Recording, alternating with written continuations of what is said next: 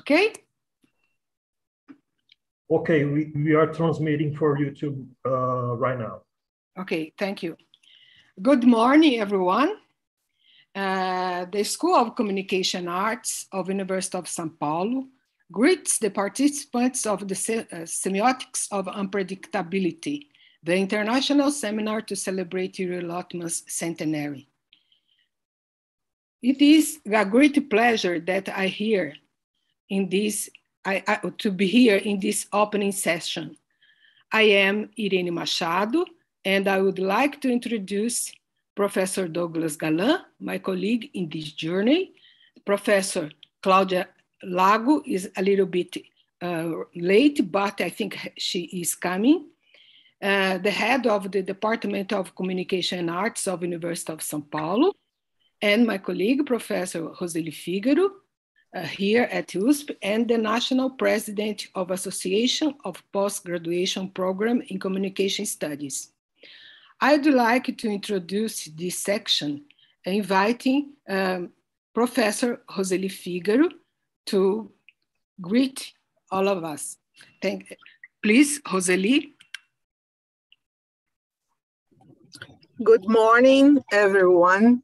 It is a great pleasure to participate in the opening of this important international seminar. My congratulations to the initiative and the effort of Professor Irene Machado, President of the Seminário. I want to congratulate the professor for the wonderful work of translating Lotman's book. These activities show the vigor and resistance of our research, even in such a difficult moment in our country, whose future will be decided next Sunday. I wish you all an excellent event. Thank you for invitation. Congratulations. Excellent event for you. Thank you. Thank you, Roseli, and thank you for being with us. I think in this terrible moment, but it's very nice to be with you. Thank you very much. I know you have so many activities, and I am very happy for you being here. Thank you very much. And now I would like to call my partner in this journey, Douglas Galan, to introduce himself. Thank you so much, Irene, and everyone. Good morning. It's a great pleasure to stay here today in the celebration. Despite all the adversities, we had a great insistence on making the seminar happen, precisely because this year is a unique moment for us to pay a tribute to this great theorist, semiotician, to whom we owe much of our research and who feed a good part of our thoughts. I thank Irene, especially for the invitation and perseverance, and also thank our colleagues in our research group who help us in this process and who are now divided into roles and coordinating the tables and panels for the presentations of papers during the next 3 days. We are also immensely grateful to all the guests, speakers, professors, and the students from all communication sections who accepted our invitation and understood our proposal. We decided precisely to carry out this tribute, not only celebration the centenary of Iuri Lotman, but also involving and deepening one of the concepts created by Lotman through his journey, especially published in his posthumously work, the unpredictable workings of culture. This gave us a boost to the debate on the concept of unpredictability in this seminar. in order to show how much Lotman work is still alive, present, important, and is still present among with us. We are very happy to receive a great number and significant works to have committed to accomplishing this task, this purpose. So it's a huge pleasure to be here. And we have a great pleasure to receive all of us, all of you. And we hope that all you have a great seminar for the next 3 days. Thank you. Thank you, Douglas. Unfortunately, Claudia is not here until now. So I'd like to introduce a little bit few words for you, but I think I can, I would like to share my, I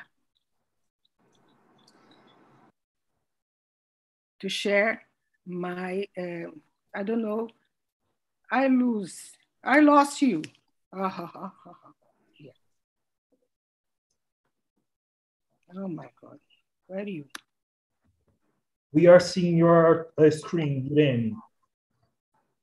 Yeah? Yes. But I can't find my stream. I don't know what happened. Huh. Where am I?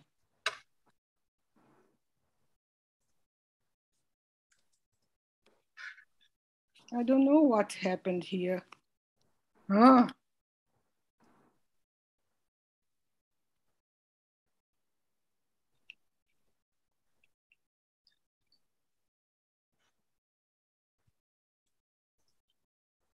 Can you see my screen? Yes. But I don't know what happened, but because my screen is not here. Where it is? What are you choosing? Mac.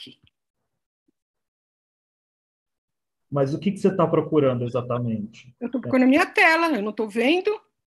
A gente está vendo uma tela de Word. Ah, eu vou tentar sair e entrar de novo. Professora, talvez no botão do Zoom, na parte inferior direita, aí do lado do... Nada. Ó, tá vendo?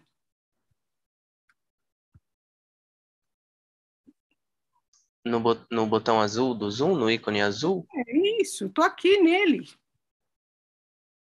Tá. E o pior de tudo é que eu não consigo nem sair. Mas eu sei que eu tô aqui.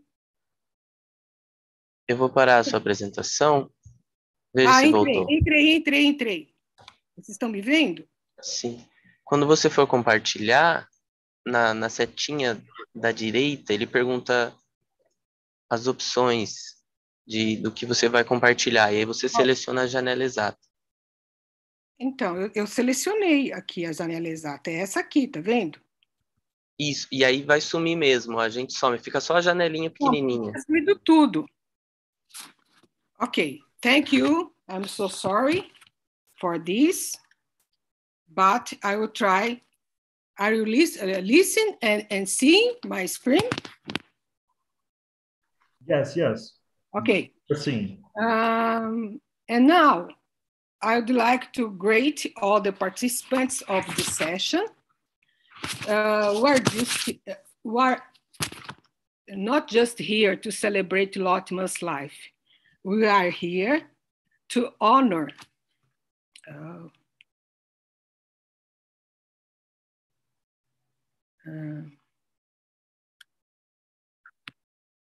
we are here to honor Lotman's ideas about culture that do not hesitate to honor to deal with complex problems of sign production as fundamental semiotics problems, inter and transcultural relation in their different crossings. With this, with some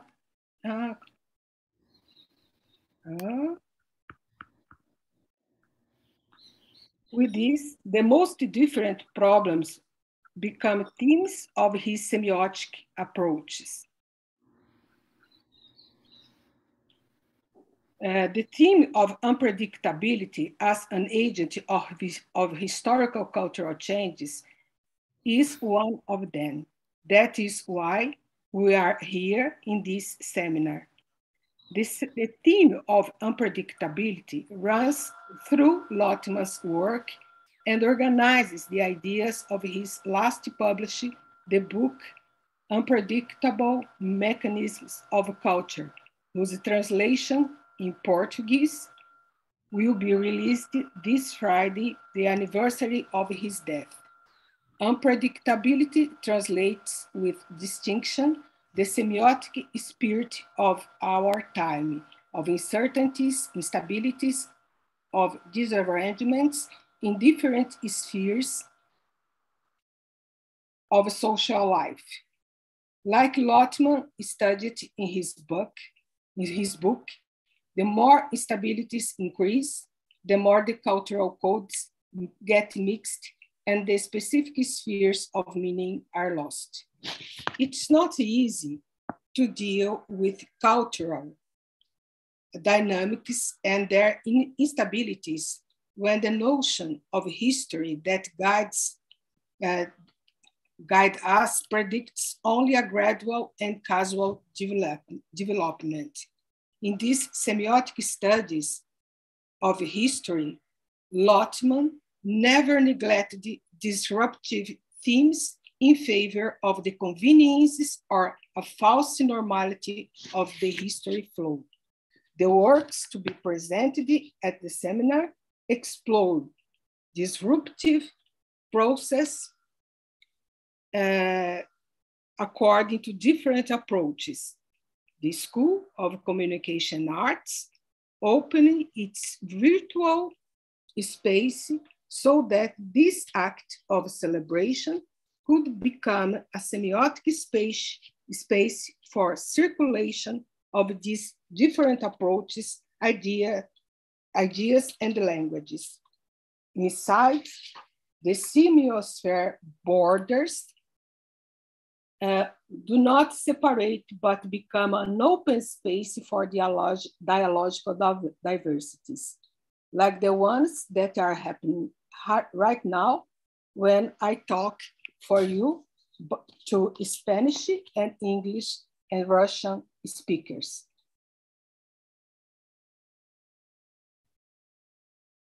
May we all enjoy this space of freedom. Obrigada, bem-vindos, gracias, welcome, thanks. In this moment, I would like to say that this event is possible. Great thanks to School of Communication and Arts and our Institution of Financial Support, FAPESP, a foundation of research in Brazil, and the Department of Research of University of São Paulo. I have a pleasure to work with the group, the semiotic space of cultural, audiovisual culture in São Paulo, and with these researchers, Professora Andrea Moura, Professora Daniela Oswald Ramos, Professor Daniel Felipe Fonseca, Lívia Cristina Machado, e os estudantes, the students Arthur Simon Zanella, Gisele Frederico, and the students of graduation course, Luisa Vasconcelos and Olivia Borin. I'd like to thanks to the board, the scientific board, besides the research group of PUC of São Paulo, André Guimarães, USP, University of São Paulo, Ariel Gomes Ponce, Argentina, Beth Bright, USP, Daniel Felipe Fonseca, USP, Daniel Oswaldo Ramos, USP, Douglas Vinícius Galan, USP, Helena Vassna, USP, Fátima Aparecida dos Santos, University of Brasília, Lívia Cristina, USP, Olga Pamparan, University of Rosário, Argentina, Regiana Miranda Nakagawa, University of Bahia, Silvia Barei, University of Córdoba, Argentina. I would like to thanks to Luísa Vasconcelos Rodrigues, designer, João Carlos Megali, the technician of audiovisual, and Fábio Cato, the programmer of our abstracts. In this moment, I would like to remember 3 of our colleagues that are not with us anymore. Besides Desiderio Navarro, I would like to ask for you 1 minute silence for Alexandre Rocha da Silva and Jorge Lozano.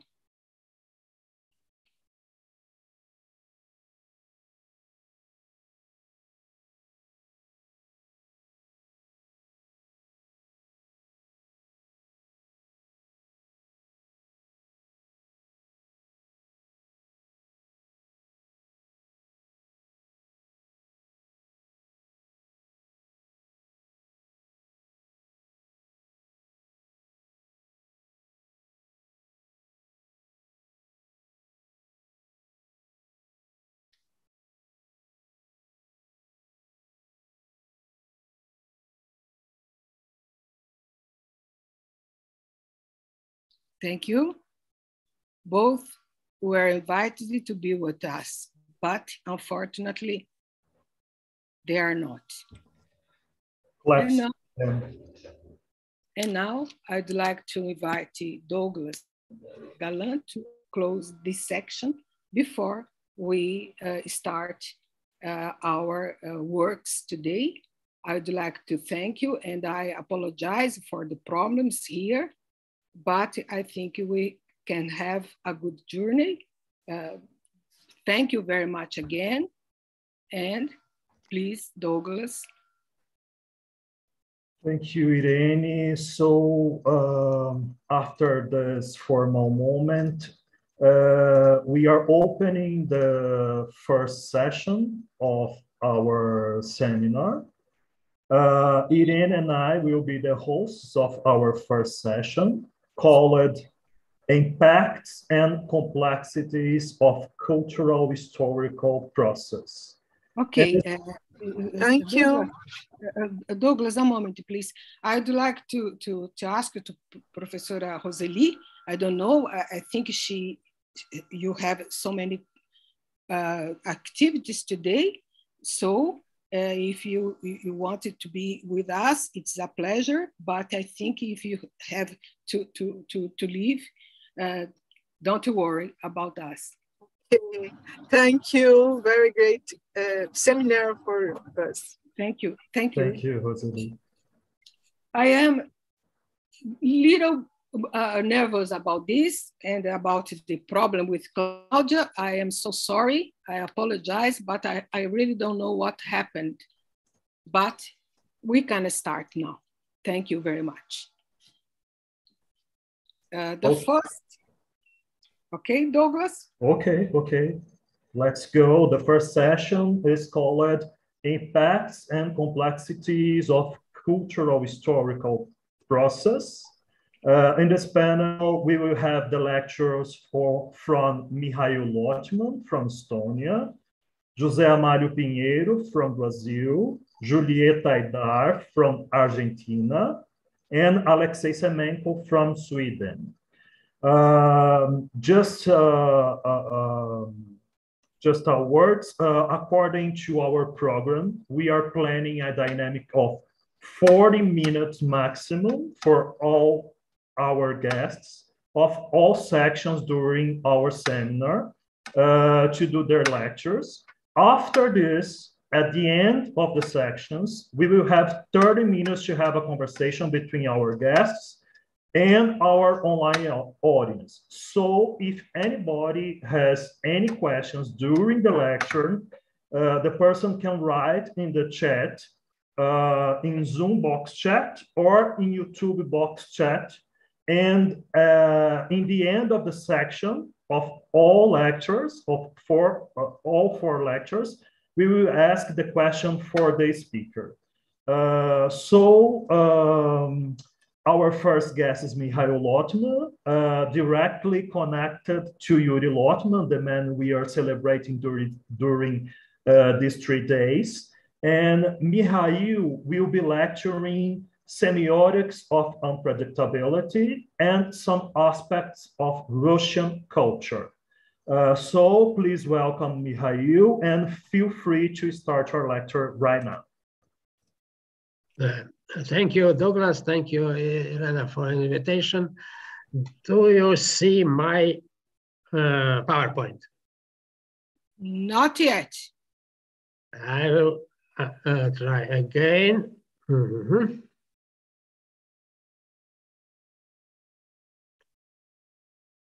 Okay. What about now? We are seeing. Yes. Great. I will start. On February 28, 2022, Iuri Lotman would have turned 100 years old. To commemorate this anniversary, an International Semiotic Congress was held in the universities of Tartu and Tallinn from 25 to 28 February.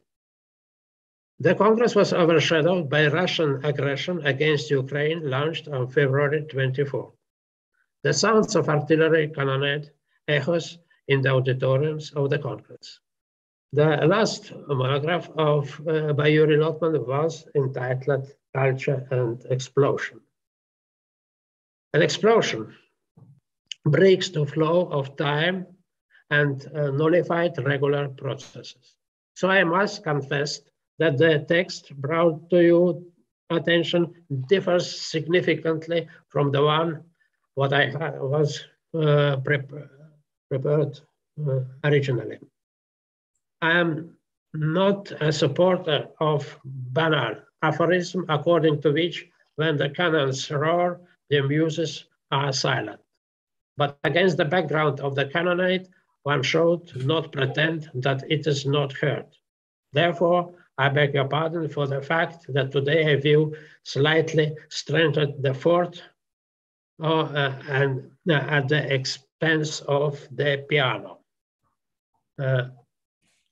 Already in the very beginning of the war, Chancellor Olaf Scholz, speaking in the Bundestag, said, "The world will no longer be the same.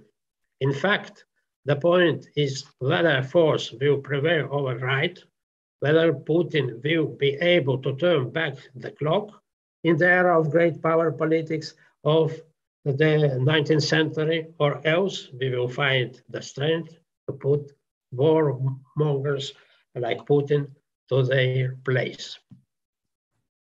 And this was stated by the head of the country, which until the last moment tried to, quote, understand Putin.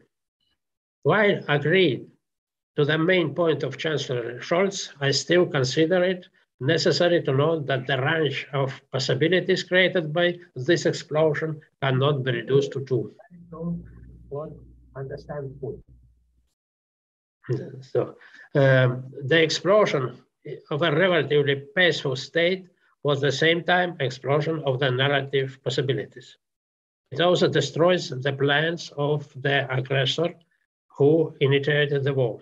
Mr. Putin started the war that was unexpected not only for those whom he considered his enemies, but also for his own Ministry of Foreign Affairs.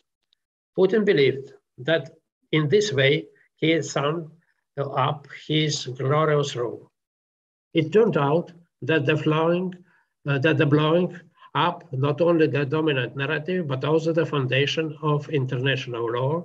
He plunged his own country in the space of troubles. Russian term smuta does not have an exact equivalent in other languages. So usually in English is used as troubles. Periods of troubles periodically occur in the history of Russian culture.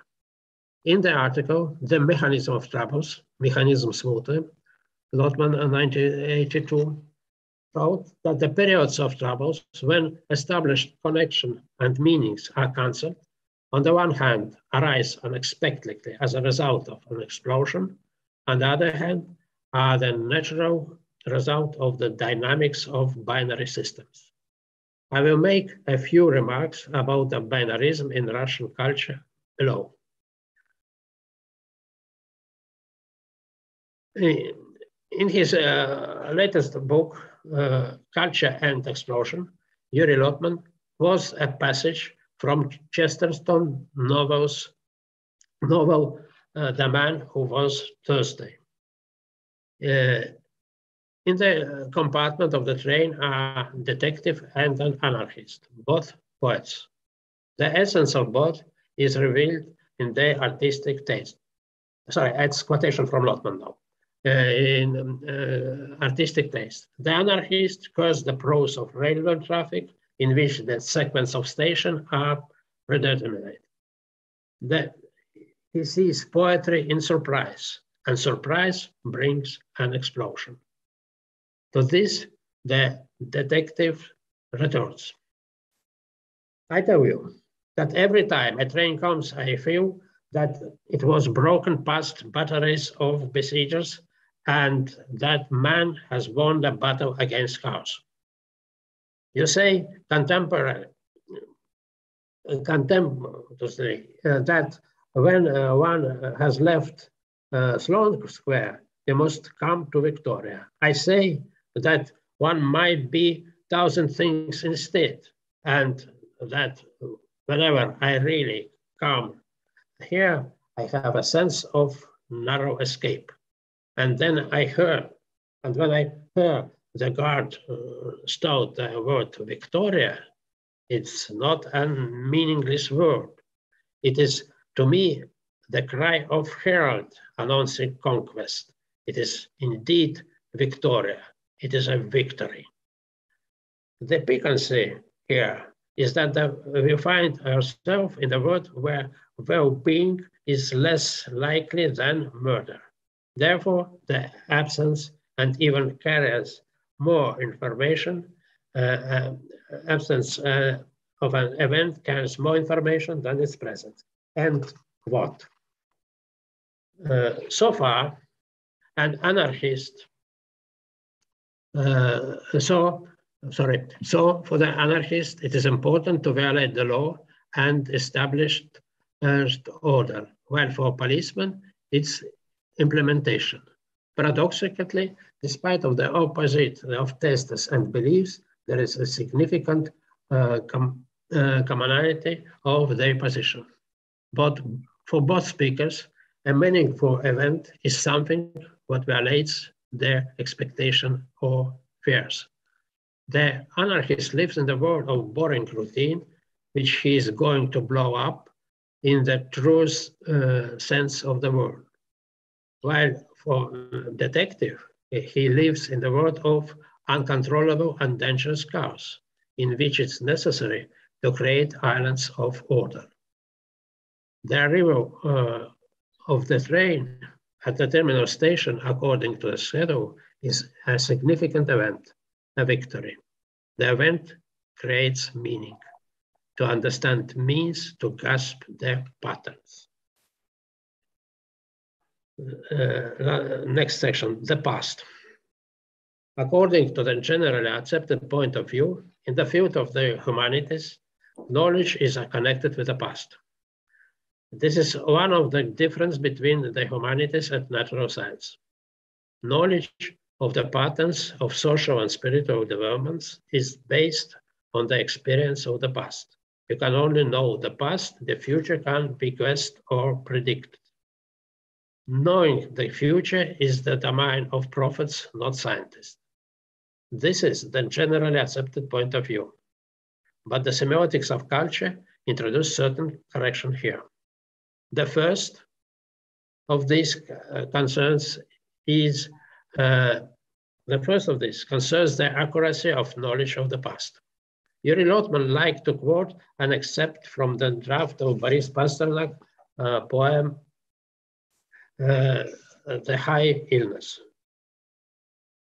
Once Hegel, inadvertently and probably at random, called the historian a prophet predicting backwards.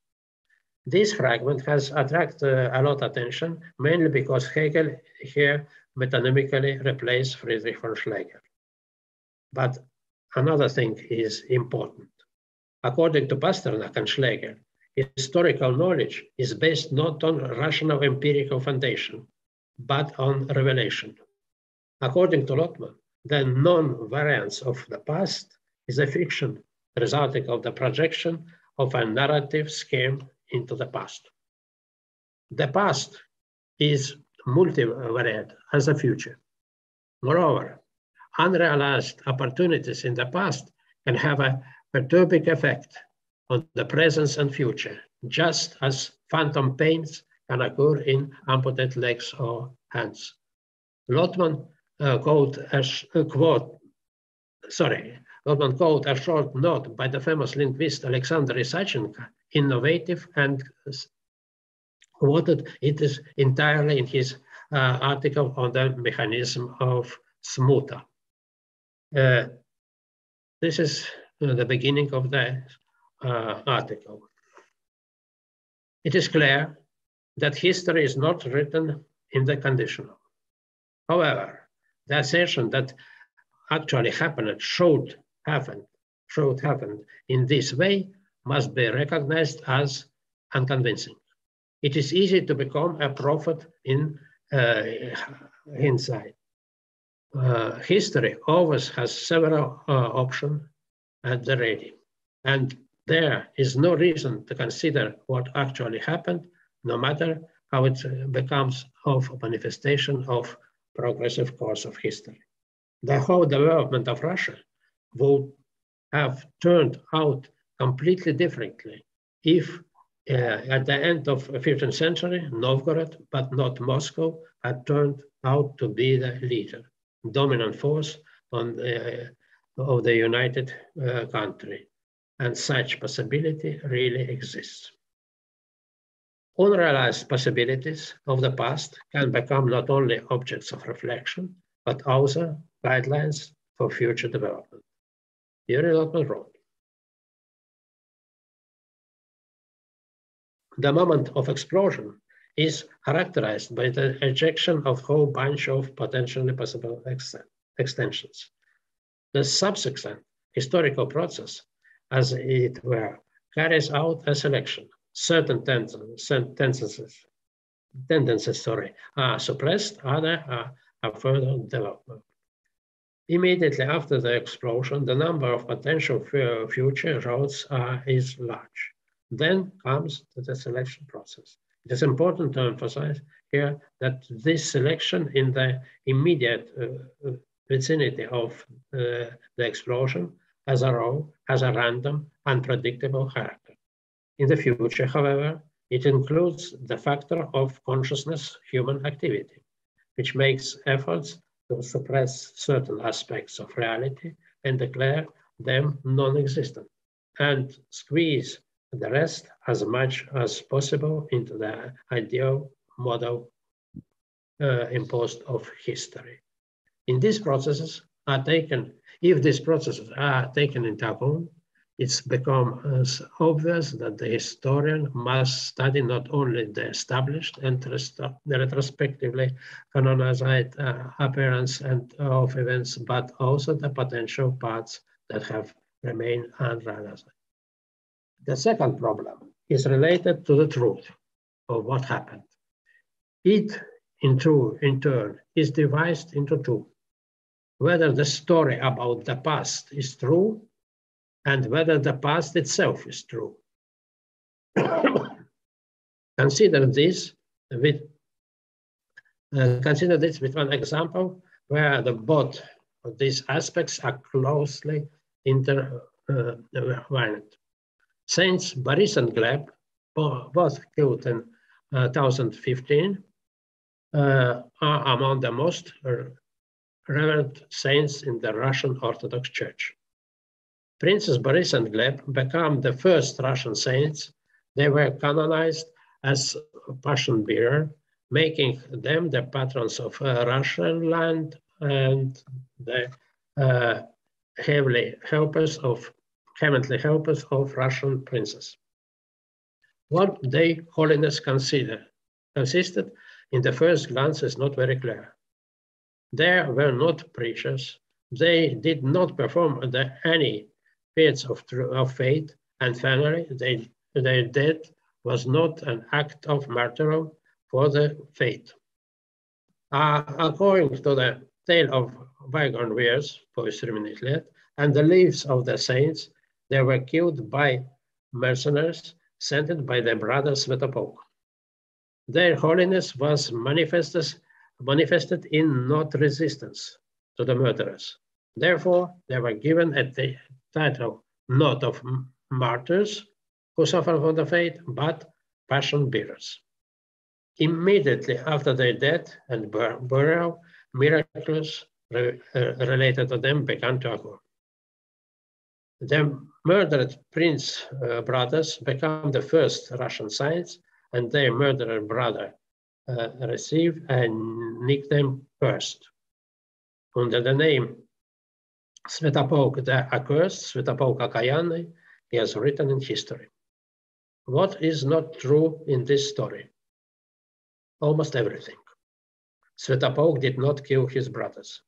Nothing one knows about to the contemporaries about holiness of Boris and Gleb. Hilarion, Metropolitan of Kiev, in his Sermon of Law and Grace, which he wrote several decades after the assassination, carefully enumerate all the Christian achievement of Kiev, but he knows nothing about Boris and Gleb or about their accused brother. But this story is found in Scandinavian, in Western European sources. But the killer is not Svetopolk, but one of the most respected Russian princes, Yaroslav the Wise, Yaroslav Mudry. Andrei Yurganov, one of the leading experts of the history of medieval Rus, wrote in his book, Categories of Medieval Russian Culture. As it turned out, the rather complex comparison of old Russian sources with the foreign ones, sagas, chronicles, and others, Svetopolk the Accursed did not kill neither Boris nor Gleb, but his murder, at least for that of Boris, was committed by Yaroslav the Wise. Having fixed in this formulation the simply historical reality, Yurganov comes to conclusion with a very strange of the first glance. Such study of historical past is very fruitful, but it's necessary to remember that for Russian medieval people who were brought up in the tradition of Christian hagiographic stories, which describe the tragedy of Princess Passion bearers, the murder was committed exactly by the Svetopolk, and Princess Boris and Gleb beheaded as it was described in the stories. What was not actually is indeed the reality. Is a very strange sentence, because in Russian this действительно actually and на самом деле are synonyms. So what Yurganov meant here.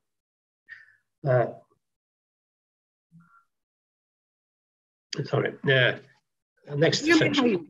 Mikhail, I don't know if you are sharing your screen because it is stopped.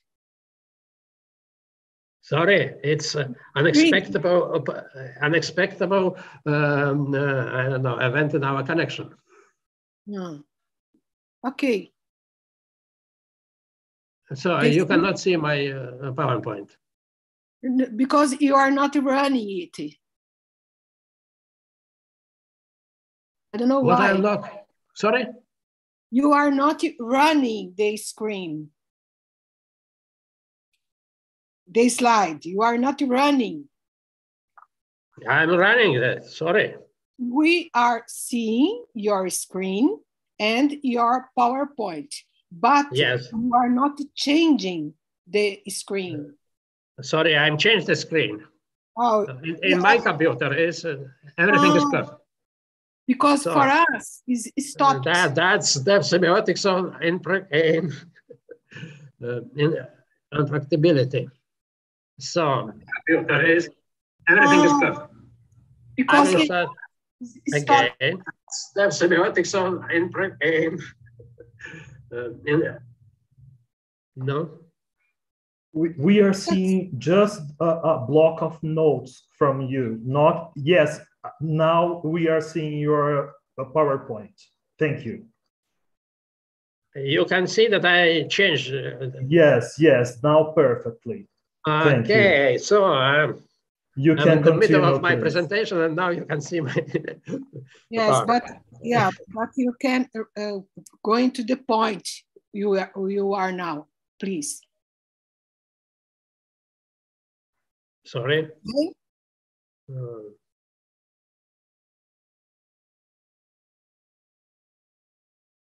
Okay. Okay. Yes. Not now. Not now. You can see. Yes. Okay. About now. Okay. You can still see, yes? Yes. Thank you. So the next section of my presentation is split truth and split reality. Which past is true? One that is reconstructed by analytical methods from various independent sources, or a story fixed in cultural memory and determining the thoughts and actions of people. In Russian culture, the idea of two types of truth has been established. Generally speaking, the words pravda and istina are synonyms, both means the truth. However, in a number of very important contexts, they began not only to differ, but also be opposed to each other.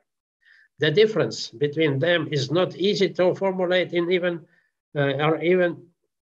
more difficult to translate. In English, both words translated as truth.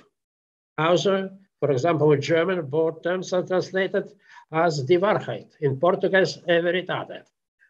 In order to distinguish between these concepts, I will call pravda the truth and istina the verity. The opposition of truth and verity is very strange, and at the same time, a stable phenomenon of Russian culture. Let us start with a short text of the famous writer of the second half of 19th century, Ivan Turgenev. He is the first of them called Verity and Truth, Istina и Pravda. There is the beginning. Several young people have gathered, talking among themselves, and suddenly one of their comrades runs in. His eyes shine with the unusual brilliance. He is shocking with delight, and he hardly speaks. What? My friends, listen to what I have learned. That the verity, what a verity, istina. The angle of incidence is equal to the angle of reflection. Or there is another. Between 2 points, the shorter path is the straight line. Really? Oh, what a blessing, how the young people wrote, tenderly drawing themselves into the other arms. Can you imagine such a scene? You are laughing. That's the point. Verity cannot bring blessing, but truth can. This is a human, our earthly affair. Truth and truth and justice. For truth, I agree to die. In even more paradoxical form, the same theme sounds in the Turgenev's another short story, Prayer. Whatever a person prays for, he prays for a miracle. Every prayer boils down to the following: Great God, make sure that twice 2 is not 4. Only such prayer is real prayer, face to face, praying to the universal spirit, the highest being, the Kantian, Hegelian, purified, imageless God is impossible and unthinkable. But can even a personal living God make sure that twice 2 is not 4? Every believer is obliged to answer, he can, and is obliged to convince himself of this. Thus, the truth is higher and more valuable. Sorry, that the truth is higher and more valuable than the verity. The truth is the verity is earthly. The truth is divine. The similar motive is also found by Fyodor Dostoevsky, who was an ideological opponent of Turgenev. If some would prove me that Christ is outside the verity, истина, and indeed, it's Dostoevsky's italic, and indeed it would be that the verity is outside of Christ, then I would rather stay with Christ than with the verity. Although Dostoevsky names here only the verity, the truth is also implicitly implied. Christ, for him, is embodiment of truth, not for verity. One should not think that truth, unlike verity, shall be connected with divine principle. Among the Narodniks and materialists, truth was associated with a social justice, while verity was associated with abstract concepts. The consequence of this general distinction is the opposition between law and justice,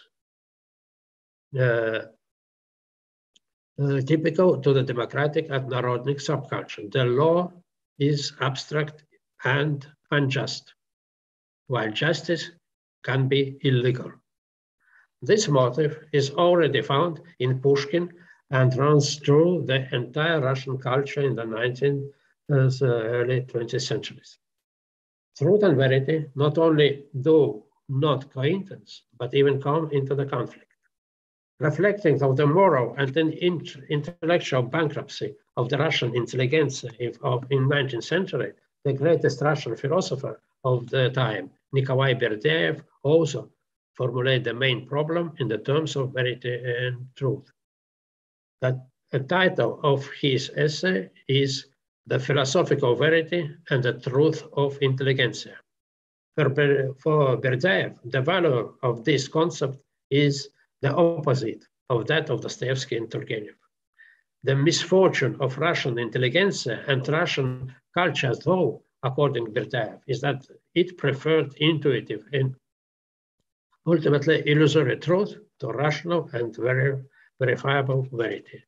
Verity, according to Berdyaev, is independent and self-sufficient, while truth is subordinated to various social and utilitarian topics. The rejection of the verity in favor of the truth is among the Russian intelligentsia, according to Berdyaev, a result of laziness and lack of discipline in thinking. There's two aspects of this problem. First, philosophical. Second, semiotical. From philosophical point, about the relation between truth and reality, or in other words, logic and being. Do the law of logic precede being, or does logic something flow from being? This question has been previously discussed in the by theologians, whether God created the universe guided with the laws of logic that already existed before, or the master of all things is both the master and lord of logic. But we will be interested not in philosophical, but in semiotical aspect of the problem. Pravda and istina were synonyms in Russian. The splitting of the meaning into two almost antonymous concepts is a special case of the manifestation of very important mechanism of Russian culture. In the most general form, the mechanism can be denoted as binarism. I must immediately emphasize that the point is not the abundance of ordinary equivalent opposition, such as good, evil, black, white, etc., but about some creative mechanism that create opposition where they are not implied either from the point of view of language, or from the point of view of logic or being. Thus, the law is opposed to a grace by Metropolitan Hilarion, or mercy, or law opposed to mercy by Pushkin, is the cordiality is opposed to education or well-being, etc. But the less important is the above mechanism of splitting single semantic complex into two antagonistic components. Next section, split time and truth. In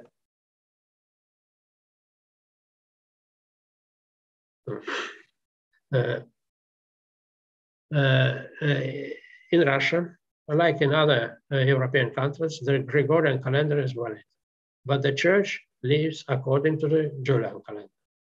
The situation took a schizophrenic turn after Lenin introduced the Gregorian calendar as a national calendar in 1918, while the church remained faithful to the Julian calendar. According to the in the 19th century, even in church circle, there were discussion about need to switch to Gregorian calendar, but it was always being rejected. Various arguments have been made in favor of Julian calendar, including the one of the Julian calendar is supposedly more accurate than Gregorian. This standpoint is shared not just of Orthodox theologians, but astronomers connected with the church. The Julian calendar is more correct than Gregorian. Yet, here's one more aspect. There is a pattern not in the theology, but in social psychology of the Russian Orthodox culture, according to which the church lives in a holy and right, and those in the daily life, the same should be measured differently. Hence, some practical dilemmas arise. A few years ago, the following discussion about in internet. An Orthodox woman turned to her priest and asked if her family could celebrate the New Year with a glass of sparkling wine. Of course not, said the priest, since the New Year Eve, December 31, falls in the Nativity fast or Philippian fast.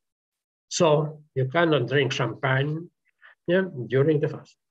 Another, more liberal priest joined this discussion and said, of course, it is not recommended, but one glass of wine is allowed. But none of these particulars, neither the woman nor the priest thought of the fact that according to no matter of calendar, Christmas, December 24, 25, cannot be after the New Year Eve, December 31. The participants of the discussion celebrate Christmas in conformity with the Julian calendar and New Year in conformity of the Gregorian. If the Julian calendar is more correct, correct, and they won't live by it, there won't be no problem. But Christmas would be according to Gregorian calendar on January 6, New Year, or January 14. But they consciousness is split, and therefore they live in split reality, in which Christmas is the same time before and after New Year Eve. The opposition of the Gregorian and Julian calendar in the contemporary Russian culture is ambivalent. Reality lies between these two. Sometimes, however, the ambivalent opposition of these calendars takes entirely other form. According to some authors, the Orthodox Church cannot change over the Gregorian calendar, since in this case, the Orthodox resurrection can coincide with the Jewish Pesach, which would be completely unacceptable. Here are not, it's very important this distinction. Behind the primitive opposition West versus Russia, so West Gregorian calendar, Russia, union is underlying ambivalent antithesis Orthodoxy versus Judaism.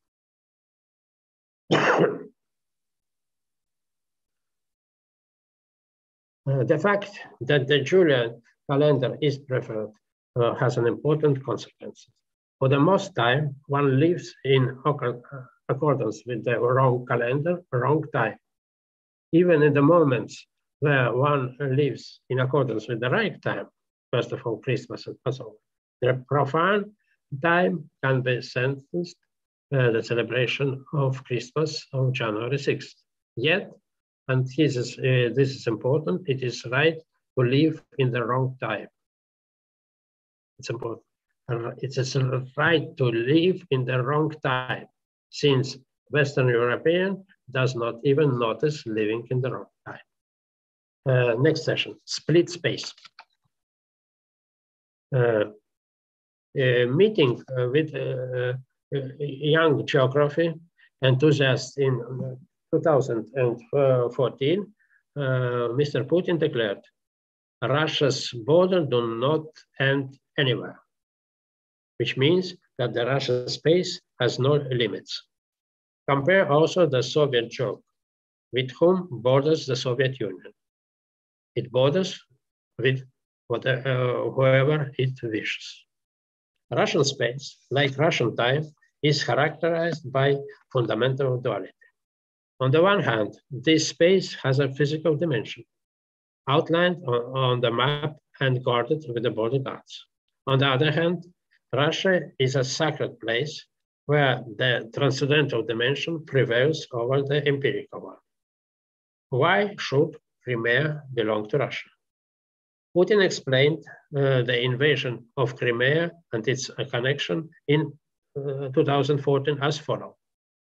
For Russia, Crimea, ancient Kherson, Chersonese, Sevastopol are the great civilization and sacred significance. Are of the great civilizational and sacred significance. Just like Temple Mount in Jerusalem for those who profess Islam and Judaism. After all, it was here in Crimea, in ancient Chersonese, or in Russian chronicles called Korsun, the Prince Vladimir was baptized, and then baptized the whole Russia. All this is on the other side of the truth and logic. Why? What does Prince Vladimir Voldemar of Scandinavian blood have to do with the modern Russia? If his mythical baptism in Chersonese is the base of possession of Crimea, then according to this logic, Crimea should belong to not to the Russia, but to Ukraine, since Vladimir was the Prince of Kiev and Moscow did not exist in this time. In his historical and geographical reasoning, Putin continues the tradition of poetical imperialism.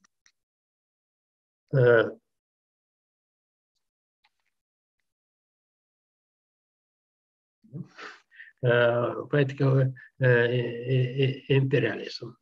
The great poet Fyodor Tyutchev wrote a poem, Russian Geography. I will not read it, you can see it. This is artistic translation. This is mine. It's not artistic, but it's more correct. So, what is the Russian Geography? Everything belongs to Russian because, and the reason is Holy Spirit and Prophet Daniel, the book of Prophet Daniel in the Bible.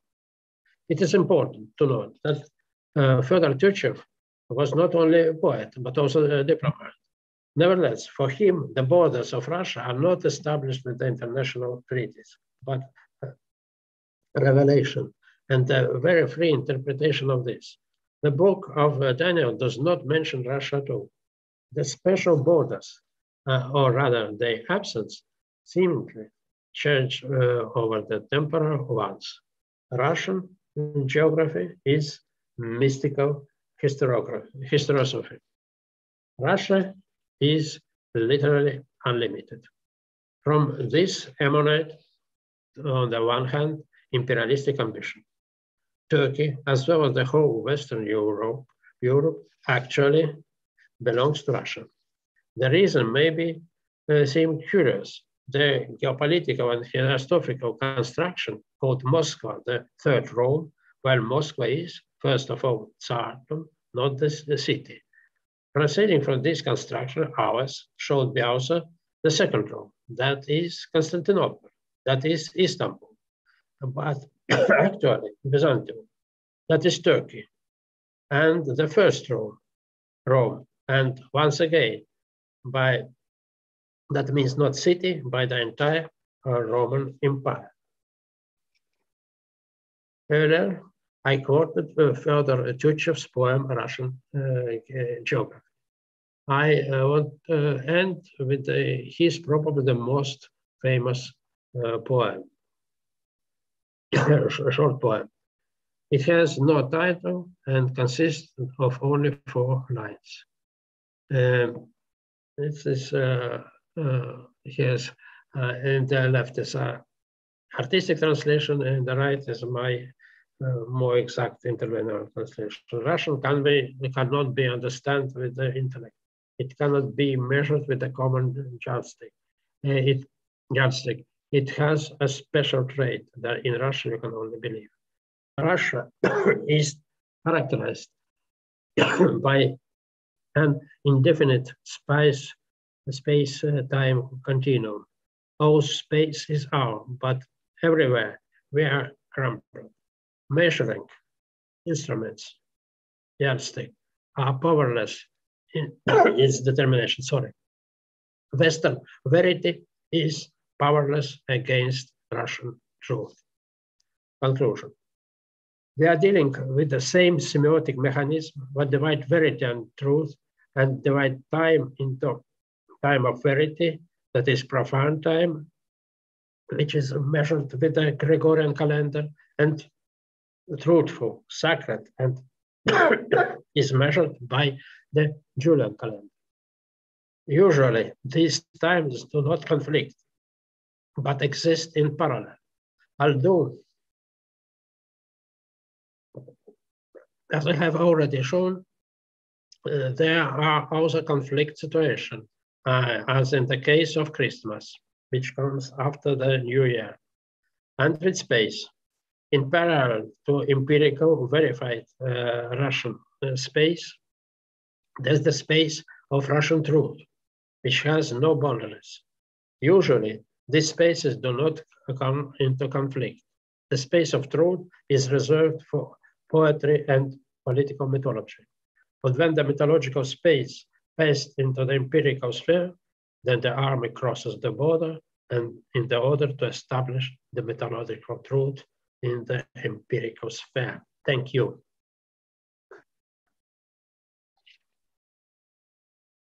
Obrigado. Thank you so much. Thank you, Mikhail. Thank you so much, Professor Mikhail. It's a pleasure. It was a pleasure to hear Of course, we have a lot of questions about, and just repeating, if someone have a question, can put in the chat to Professor Mikhail answer after. Professor Mikhail, can you stay with us until the end of this panel? Yeah, Douglas. First of all, I am now in Estonian Parliament as a member, and sometime I must go to work. But I will come back, and I hope to be until the end. Perfect, perfect. Okay, that's okay. Maybe, Douglas, please. Okay. Maybe it's better to have a break after 2 expositions. So I think that the questions can be done after 2 expositions. Okay, okay. Okay, so we can continue with the next exposition. And after Professor Mikhail, we will have Professor José Amálio Pinheiro from Brazil. José Amálio is our next guest. And Professor, you are ready to start your lecture? Amálio? It's better to close this presentation. Yes, Please. João, você consegue encerrar o compartilhamento do professor Mikhail?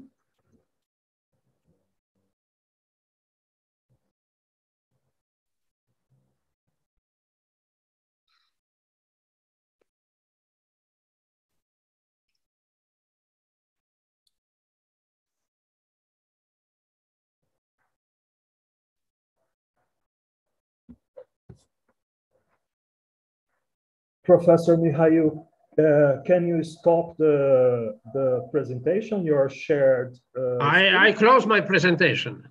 No. And can you stop your shared screen in the end of the Zoom screen? Just press the button share screen.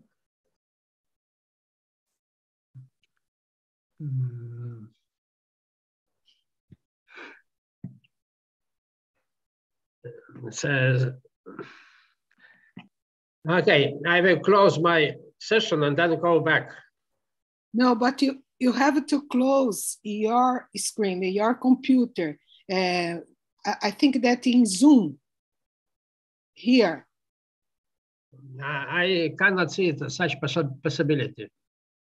That's okay. Maybe we have another way. João, você está aqui com a gente? Oba. Okay, what about now? Okay. Okay. Perfect, Professor. Thank you. Yes. Computers like violence. Don't worry about this, please. Thank you for your lecture. I have so many questions to you, but I think we have to listen to Professor Amálio from Pontifício University of São Paulo. Please, Amálio.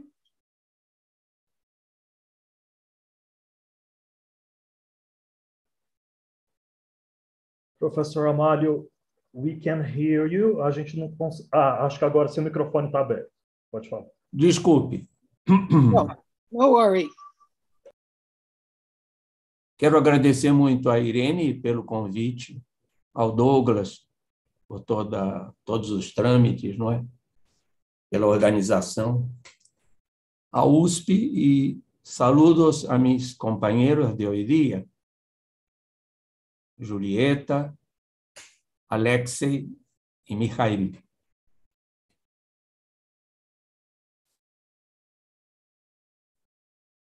Sempre me impressionou a capacidade do Lotman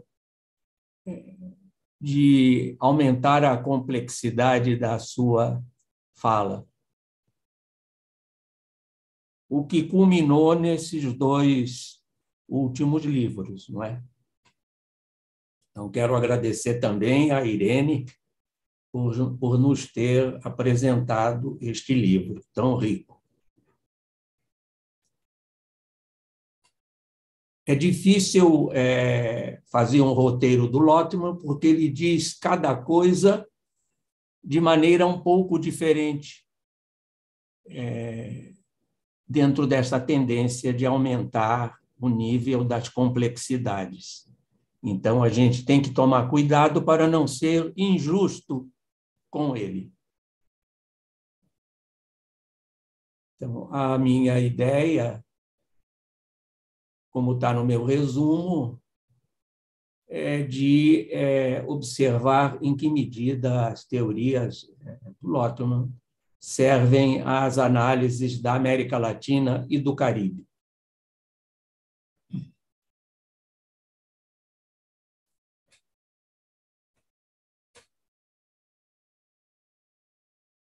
Há um aumento contínuo da ideia de expansão, mobilidade e multiplicação dos trânsitos dos textos da cultura dentro dos espaços semióticos. Em Lotman,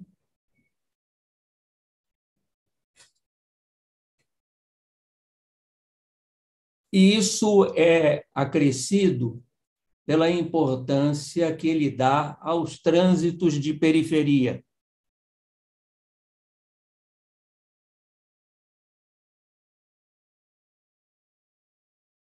Que aumentam em muito os espaços de traduzibilidade. É muito importante que ele tenha cada vez mais falado em traduzibilidade nesses dois últimos livros.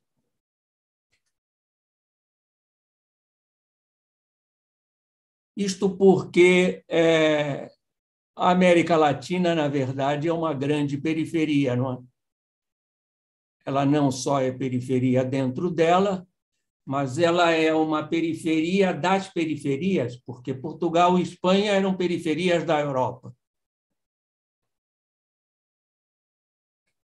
Então, todos os repertórios e línguas que chegaram aqui vieram, inclusive, de povos que já eram periféricos dentro da Europa,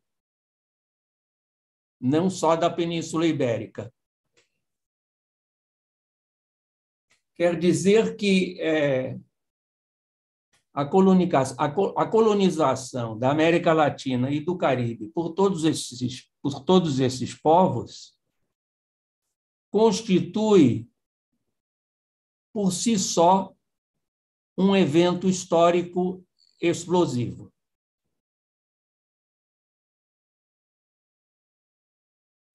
Não há nada de gradual nisso. O que não quer dizer que, dentro dessas características tão extensas de intersecção de vários níveis, não haja aqui e acolá fenômenos de imposição gradual.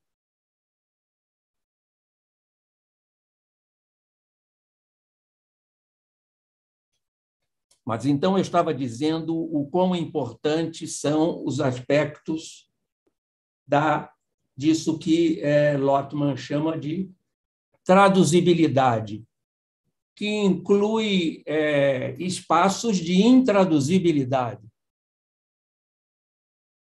e espaços de tradução incorreta e de tradução incompleta. Isto ele vai desenvolvendo em toda a sua trajetória. E nesses dois livros, mais ainda, não é? Então, vou tentar agora compartilhar algo aqui com vocês. Vamos ver se eu acerto isso, hein? Não acertei ainda.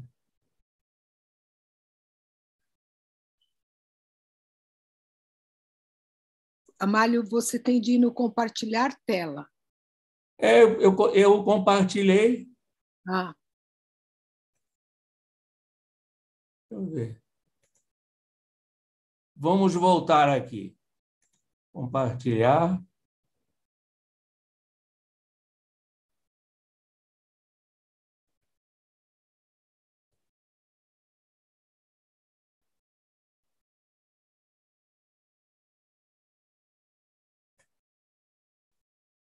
Não estou conseguindo.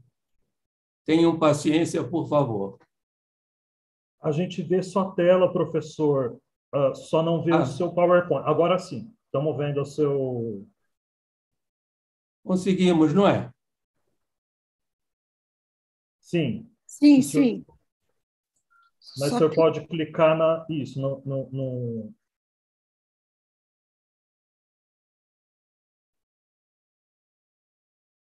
Ok. Perfeito.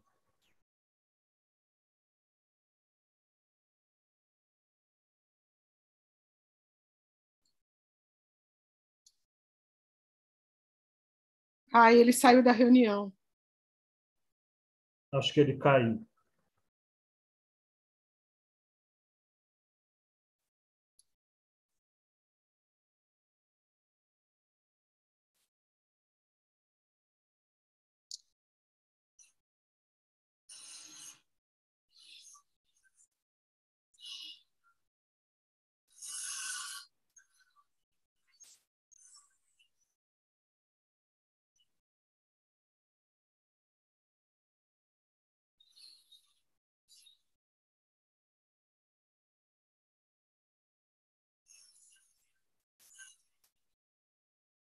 Amália?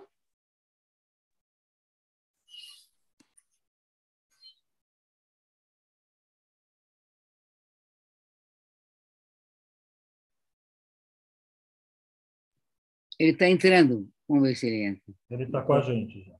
Nós vamos vendo que o Lotman, lentamente, ele foi, digamos, de alguma maneira, acertando as contas com o formalismo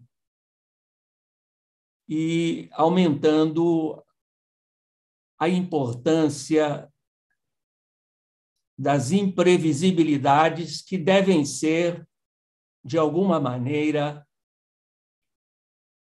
observadas pelo fenômeno da tradução.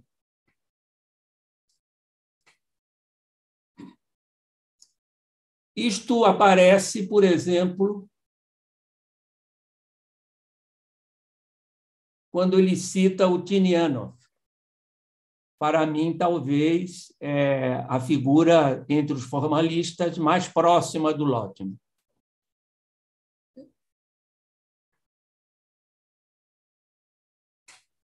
O Lotman diz, Tinianov escreveu, à época da decomposição de tal ou qual gênero, este se traslada do centro à periferia e, em seu lugar, das miudezas da literatura, de suas circunvizinhanças e baixios, emerge no centro um novo fenômeno.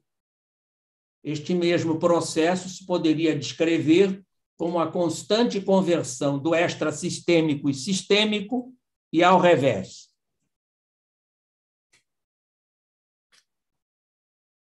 Isso mostra como Lotman vai desenvolvendo este gosto pelos trânsitos de periferia.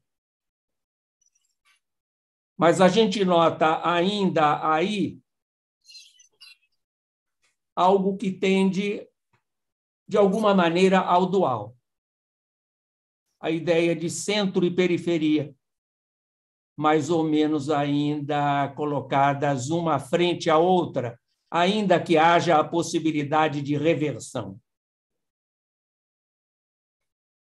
Diz ele depois, o formalismo foi o primeiro a fazer desse momento de transição, essas reversões do velho ao novo, um objeto de estudo, criando uma atualização das camadas periféricas da cultura. É necessário, no entanto, dar o próximo passo e enfatizar que não é qualquer extrato inferior previsível que se torna a fonte do novo, mas sim um conjunto, às vezes altamente heterogêneo, que às vezes pode conter elementos totalmente aleatórios. A gente nota aí como ele é cuidadoso com relação às modificações, ao dizer que não é qualquer extrato inferior previsível que se torna a fonte do novo. Ou seja, não é um elemento isolado, trazido à tona, sem se observar o conjunto, que contém elementos totalmente aleatórios, não é ele separadamente que pode constituir o novo. Este é um exemplo que eu colhi entre muitos que ele menciona, para mostrar como deve se considerar com cuidado as inovações.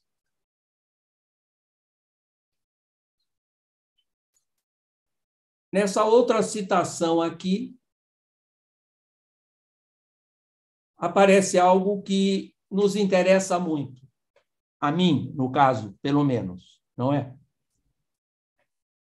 As culturas cuja memória se satura no fundamental com textos criados por elas mesmas, a maioria das vezes se caracterizam por um desenvolvimento gradual e retardatário. Ao contrário, as culturas cuja memória torna-se periodicamente objeto de uma saturação massiva, com textos elaborados em outra tradição, tendem a um desenvolvimento acelerado. Não há dúvida para mim que é o que acontece com as nossas culturas, que são compostas por materiais múltiplos, divergentes, convergentes, trazidos de toda a parte do mundo e misturados às tradições afro-árabes e aquelas dos indígenas.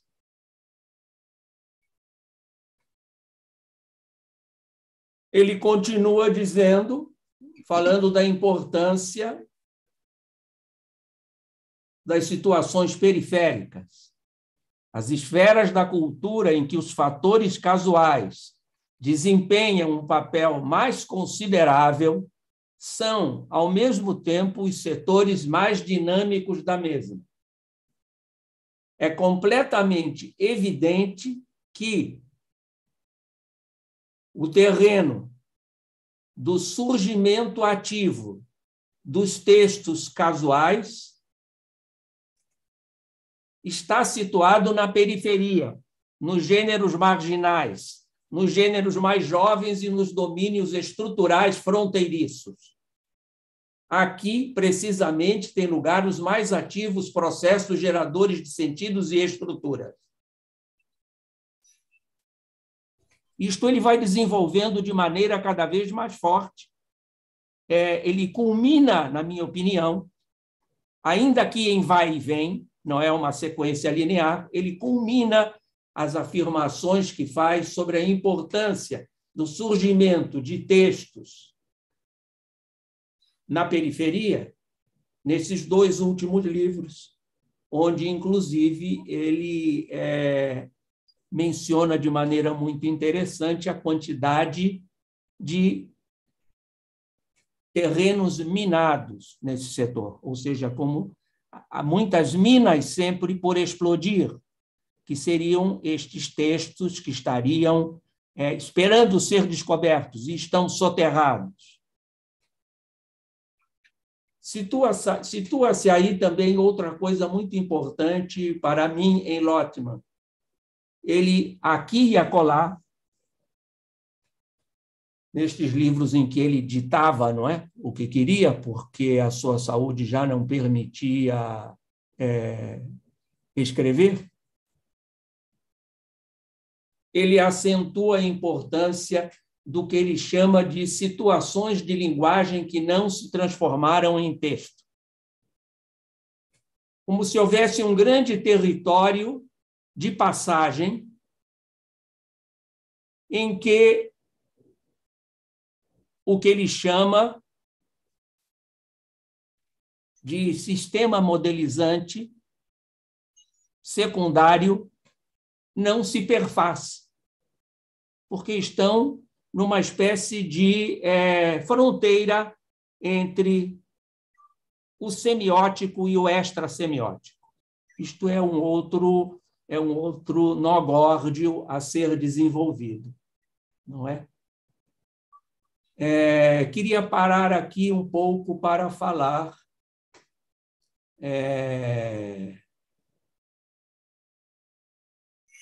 vou tentar voltar para a companhia de vocês aqui. Consegui. Eu queria falar de novo da tradução, do processo de tradução.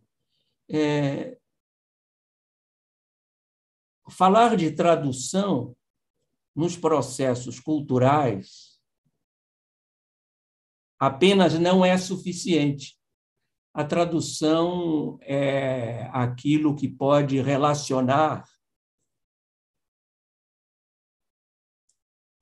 textos diferentes e transformá-los numa outra coisa em andamento que possibilita múltiplas interpretações. Estou falando meio que parafraseando a linguagem do Lotman.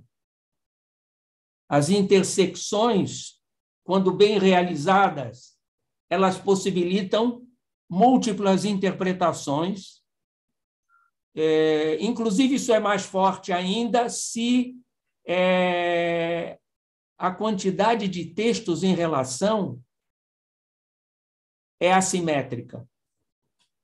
Inclusive, é interessante a maneira como a Irene privilegia a simetria na sua introdução,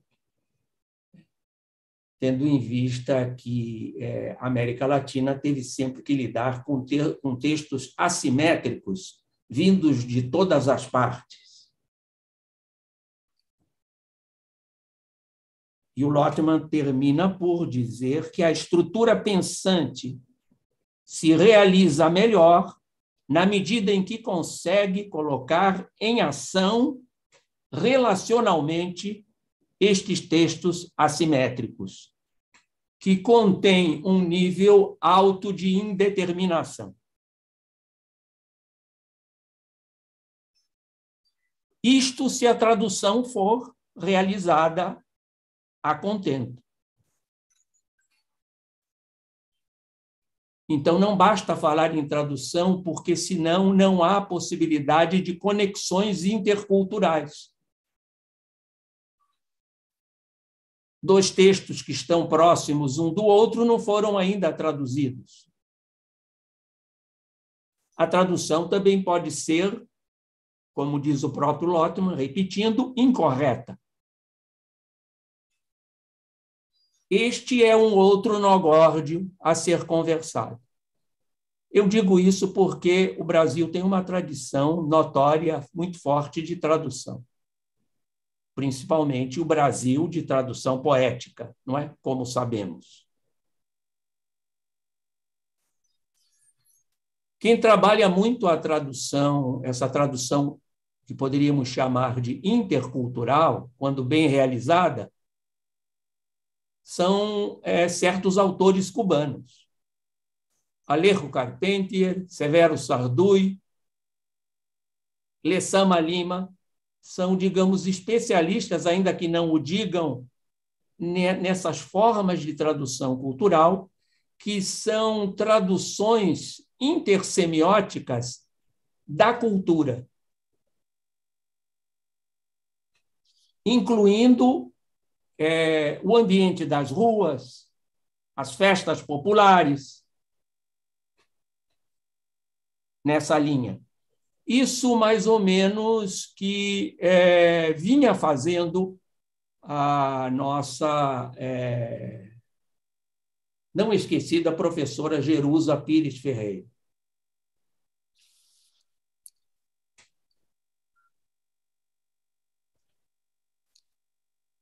Este é um outro problema central. Me permitam ler para vocês a respeito um texto do Severo Sardui, que poderá dar mais conta do que eu estou falando.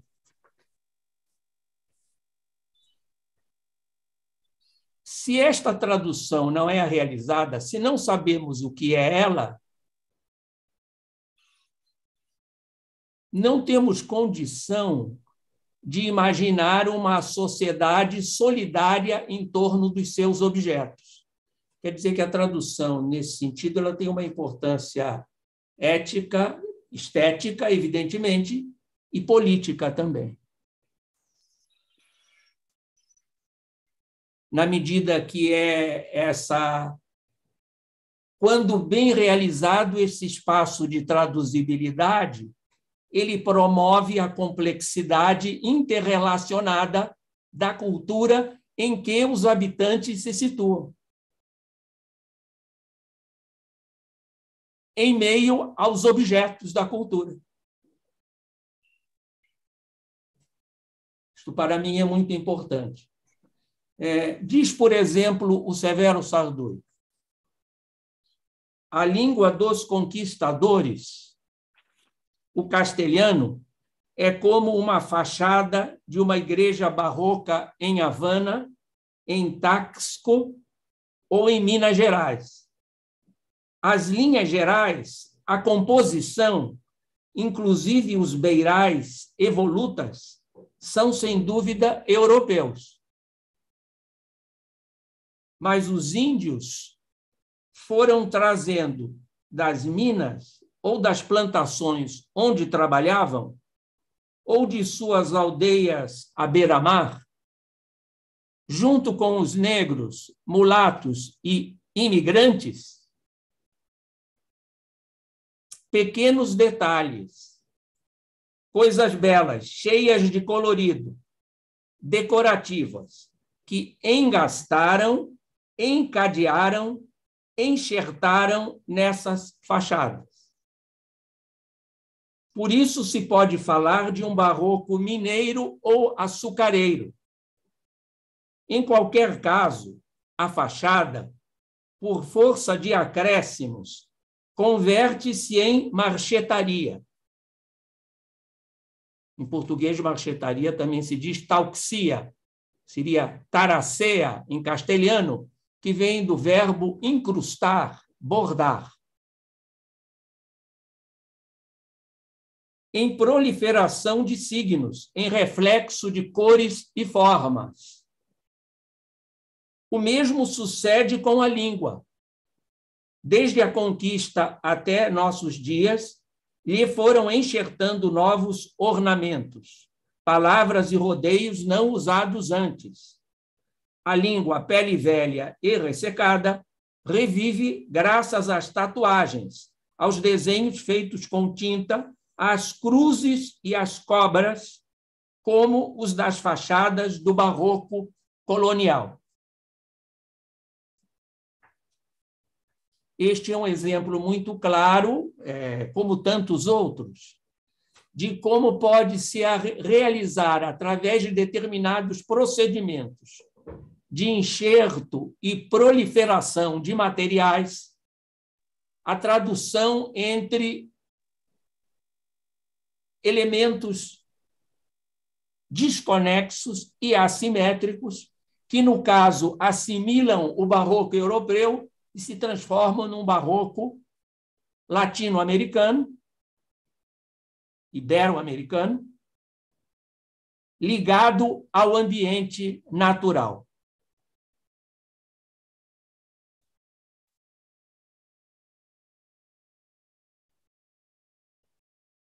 Os exemplos seriam inúmeros.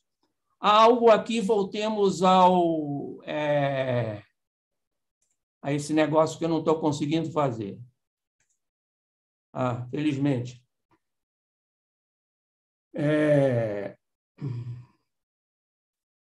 Já tínhamos lido isso. Agora eu queria pular esse aí para ler depois e dizer algo aqui também bastante importante. Nas sociedades, isso está já está no Cultura e Explosión. Nas sociedades de cultura oral, se conservavam e transmitiam, de geração em geração, imensos extratos de informação que se apoiavam tanto sobre uma refinada cultura coletiva como sobre cada gen da memória. A escritura tornou supérflua uma parte considerável de tal cultura. O Lotman fala isso mais de uma vez. Tem um certo momento em que ele fala na perda, inclusive, da mnemônica, que é, ou seja, a arte e a técnica de memorização. Ora, como todos nós sabemos, o que aconteceu na América Latina e no Caribe foi que as oralidades e a voz se mantiveram de maneira radical. Não há obra dita de vanguarda, para usar o termo costumeiro, não há obra dita de vanguarda que não tenha se valido dentro da sua construção de elementos provenientes das múltiplas oralidades que se localizaram, vindas de todos os lugares na América Latina e que se multiplicaram com a presença indígena em todos os países da América. Isto unido, evidentemente, a todas as oralidades vindas da África. A ponto do Flusser dizer, isto é bastante importante também para mim, que o idioma que se fala no Brasil não é propriamente flexional, a não ser quando ele é usado de maneira linear, como princípio, meio e fim. Ou seja, o idioma, quando é usado dentro da sua linearidade fascistoide. Na verdade, ele disse, o idioma que se fala no Brasil, quando bem usado, é um idioma aglutinante, em virtude da quantidade de termos em que toda essa marca oral se aglutina. Nem precisamos aqui citar figuras tão importantes como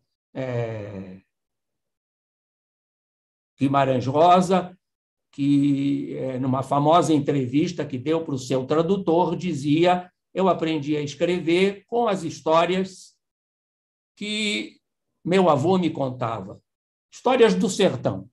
Esse é um território também onde Jerusa atuou muito e que lhe possibilitou estudar as traduções dos contos russos no sertão, as traduções de Pushkin no sertão, que sempre continham, em virtude do acúmulo de elementos oralizantes múltiplos, sempre continham uma guinada humorística, paródica, erótica ou rítmica. Isto que estou falando assim em catadupa, tudo precisava se dar muitos exemplos, mas isto é fundamental.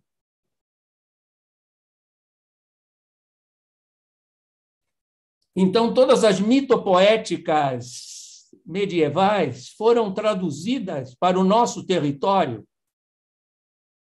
de tal maneira que essas mitopoéticas deixaram de ser uma repetição cíclica, isso que menciona também o Lotman, não é? Ao falar das repetições cíclicas. Elas deixaram de ser uma repetição cíclica para serem uma incorporação tradutória, que inclui uma guinada perceptiva. Não podemos deixar de observar isto.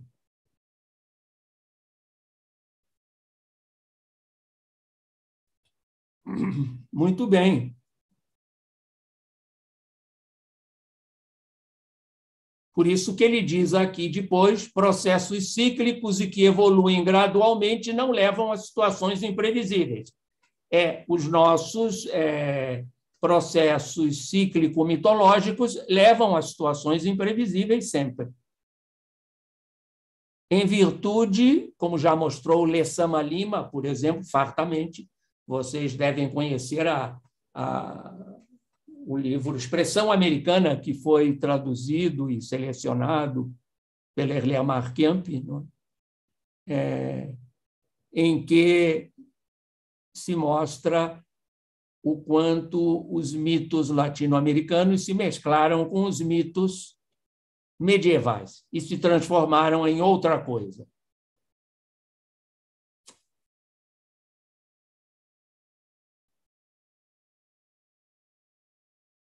Eu trouxe aqui um exemplo sobre isso, um exemplo que eu chamaria de um exemplo singelo. Professor Amaro, Oi. Eu gostaria de pedir, com o exemplo que o senhor está apresentando, perguntar se o senhor já estaria se encaminhando para o encerramento da sua palestra. A gente já... Não me diga, já passou isso tudo? A gente já passou os 40 minutinhos. 40 já passou? Eu não teria 5 para rapidamente? Claro, teria sim. Me desculpem, eu teria muita coisa para dizer. Imagina, eu estou falando de improviso justamente para não ocupar um tempo grande. Me desculpe, olha aqui. Então, esse é um exemplo de um candomblé que foi coletado por Alejo Carpentier. Então, tem um canto, não é? Oleli, olalá, que é um elemento visivelmente vocal e coletivo. Jesucristo transmissor. O transmissor aí conforme um erro popular, um erro operativo, não é? Ele é transformado em sol para rimar com o OL do oleli, olalá. Oleli, obatalá, transmissor. Oleli, Allan Kardec, transmissor. Você reparem a facilidade para aproveitar o fundador da parapsicologia, porque o nome dele também pertence aos esquemas sonoros, que são importantes aí. Então, há o elemento de mitologias variadas, não é? Católica, africana, e Santa Bárbara transmissor. Oleli, olalá, e isto tudo é cantado num esquema de festa, não é? As mulheres com os seios de fora, etc.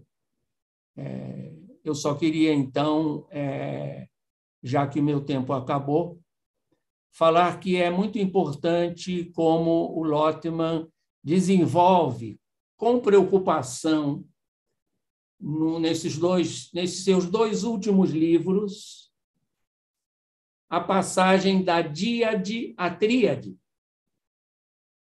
Tendo em vista essa complexidade dos territórios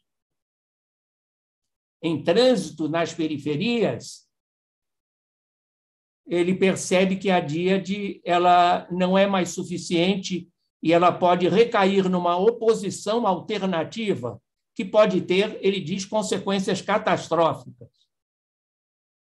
O interessante é que ele,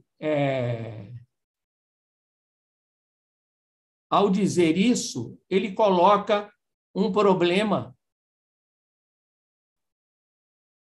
que é muito interessante. Aqui no meio, ele diz: não obstante, não se pode deixar de destacar a particularidade do momento.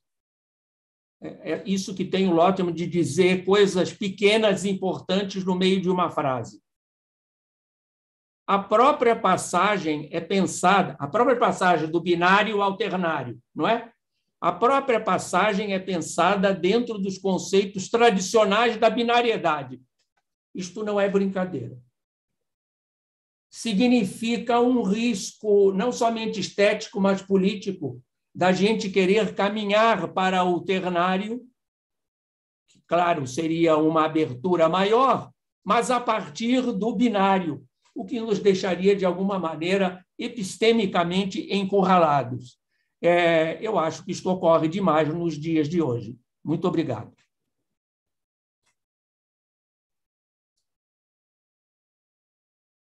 Obrigado, professor Armário. Thank you so much. According with a suggestion of Irene, we can take a round of questions for the first guests. Someone have questions to do to Professor Armário and Professor Mikhail. If someone have questions, can be open the mic and do. We have two questions in chat. The both to Professor Lotman, so we can start to answer this. Professor Lotman, are you agree? Yes, I am with you, always. Okay. The first question is from Ekaterina Volkova. Can we see the Russian aggression towards Ukraine as an explosion? Do you think we can expect some positive results from this explosion? Yes, of course, it's an explosion. It was absolutely unexpected for many people in, I don't know, in Russia, in Ukraine, especially in Europe. Actually, American president predicted this development, but it was ignored. So we are in constant contact with our Ukrainian colleagues, and they say, no, it's not possible. So it's explosion. The whole status quo is completely destroyed, and not only in the relation of these two countries, it's in a very broad sense explode the international law order, and it established many new challenges. For example, what will be happened after the war, how the war criminals can be prosecuted, and so on.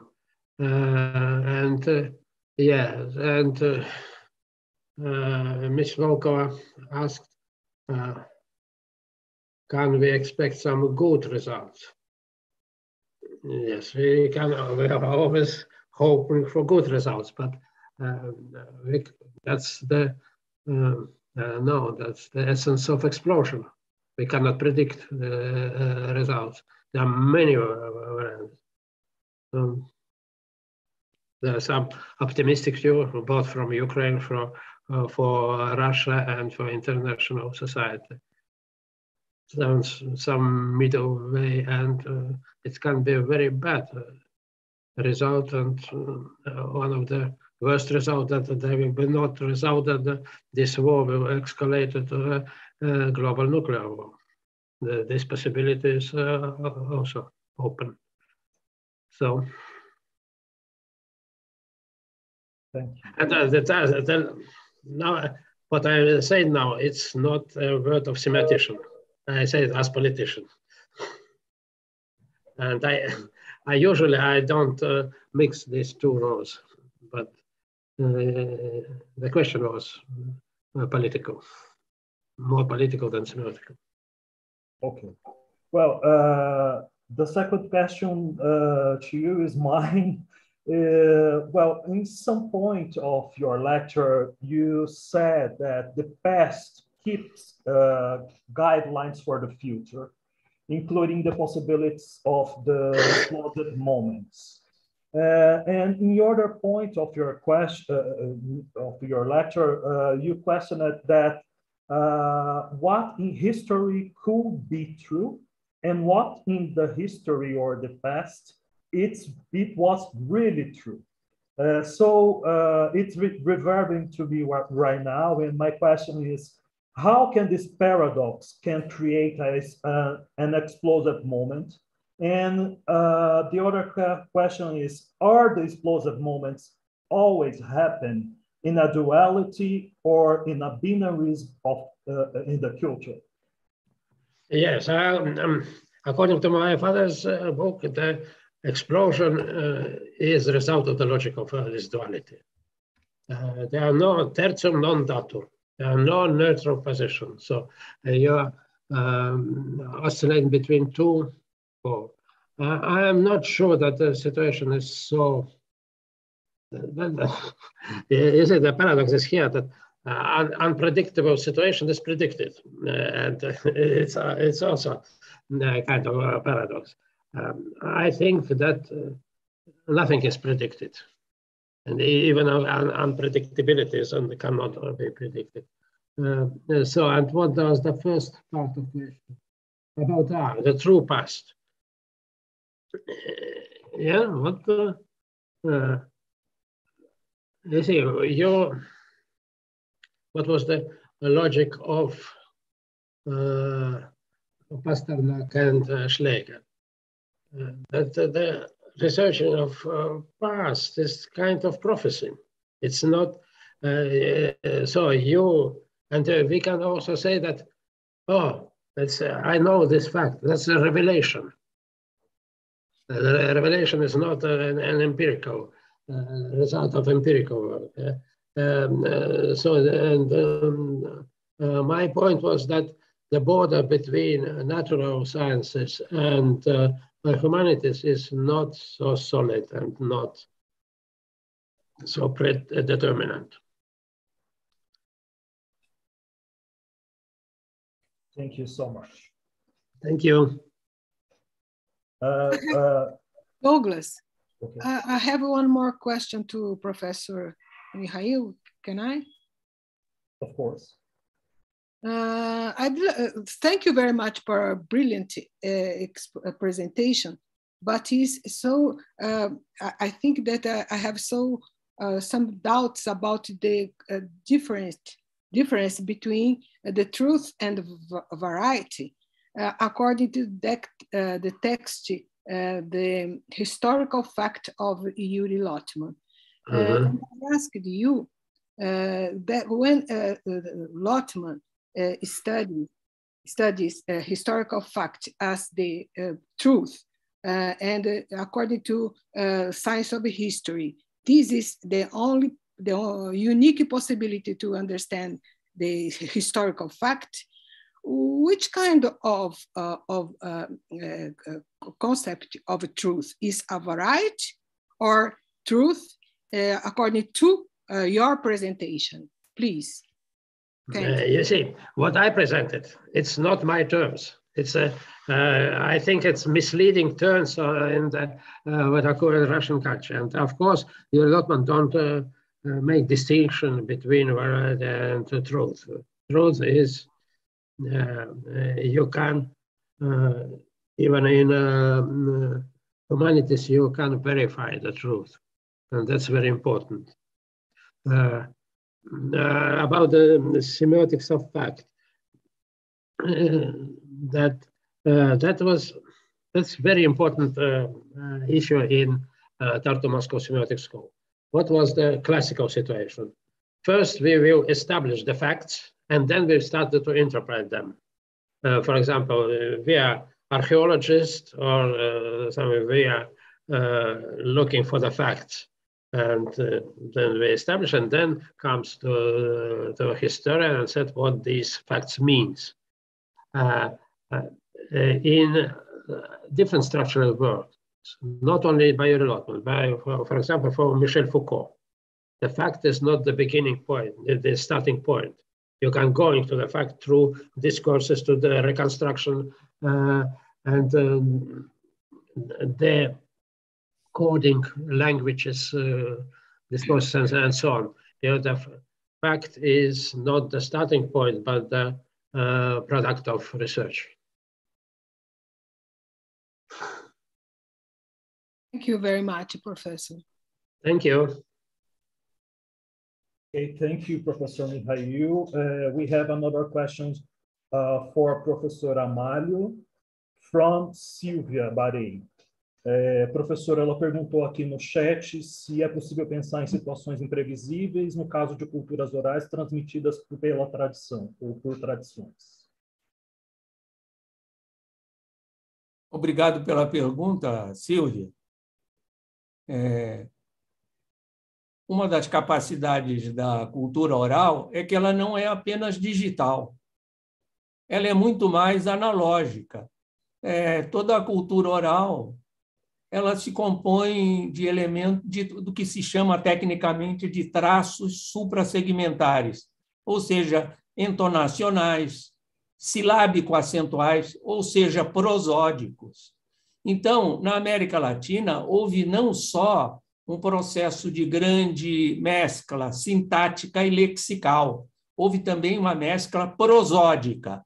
Isso significou mudança de tonalidades e ritmos. Isso não pode deixar de ser visto dentro do processo da cultura, senão você perde uma parte enorme dessa cultura, não é? Então, por isso que grandes poetas da América Latina ligaram a sua poesia verbal,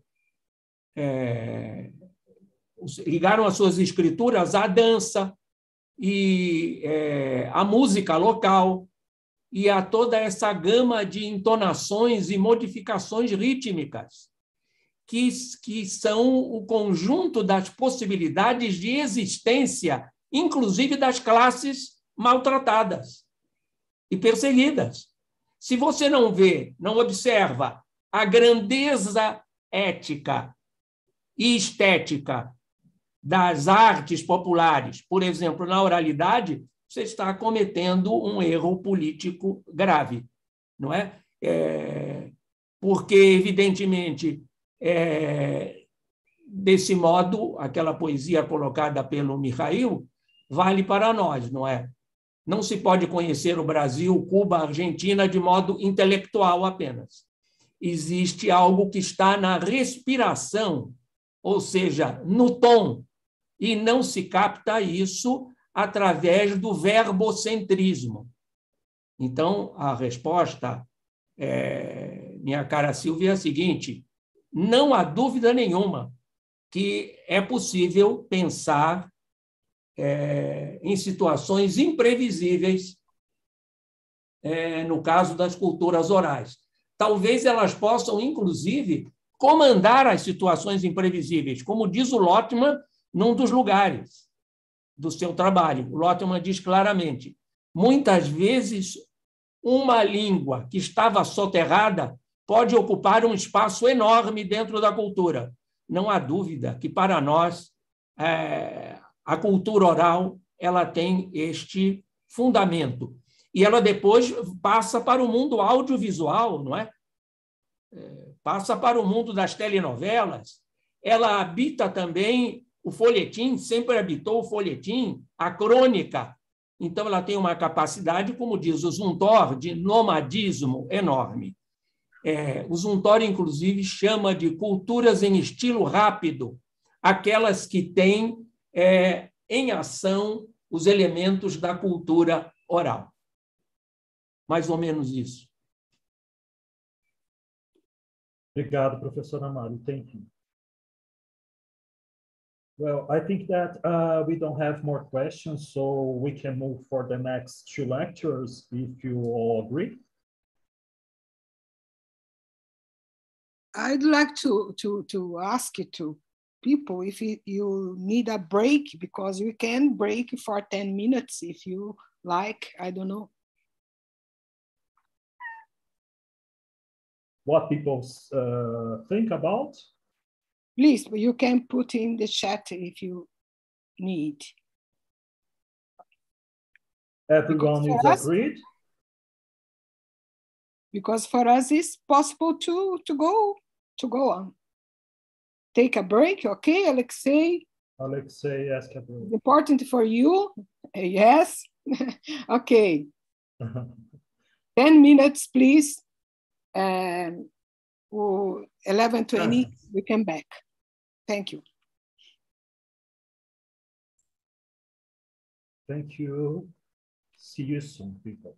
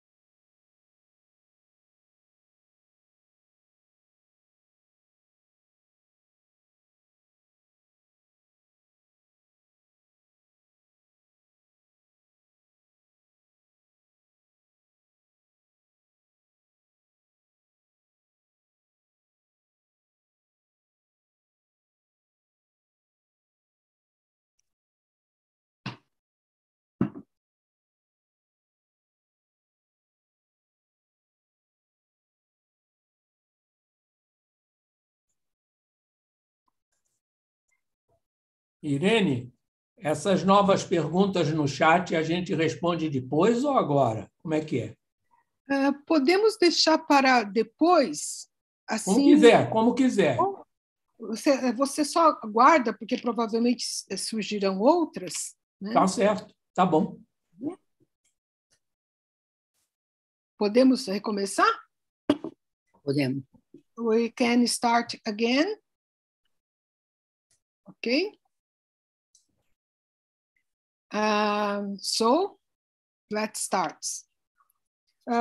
Thank you for Julieta and Semenenko, Aleksei. In this section, we have two conferences. The first is Professor Julieta Haidar. She is a professor of the Mexico Department, Escola Nacional de Antropología e História da Universidade de México. She is one of the most important students or research in the field of complexity and semiotics. And I think that her lecture today will deal about this theme. The lecture today is about Iuri Lotman, cutting-edge proposals between complex and transdisciplinarity spirals. Professor Julieta, please. Ok. Em primeiro lugar, eu quero agradecer a Irene por a invitação e a todo o equipo de organização, grande equipo que trabalhou muito, com muito sudor, e agora estamos em esse evento que participo com muita emoção. Creio que é muito importante, por isso agradeço muito a oportunidade. Eu sou brasileira, mas falo portunhol e vou falar em português, em espanhol. Não em português, porque já tenho 50 anos fora do Brasil, pouco mais fácil para mim o espanhol ahorita, porque mesclo pouco. Agradeço muito, então, a oportunidade, Irene, a todo o equipo. Creio que é um excelente momento para compartilhar algumas ideias com vocês. Vou compartilhar o PowerPoint.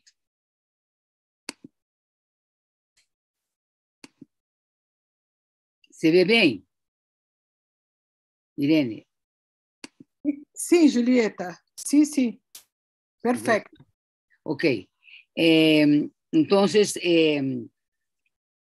el tema de hoy es Iuri Lotman, la exposición Propuestas de Vanguardia entre Espirales Complejas y Transdisciplinarias.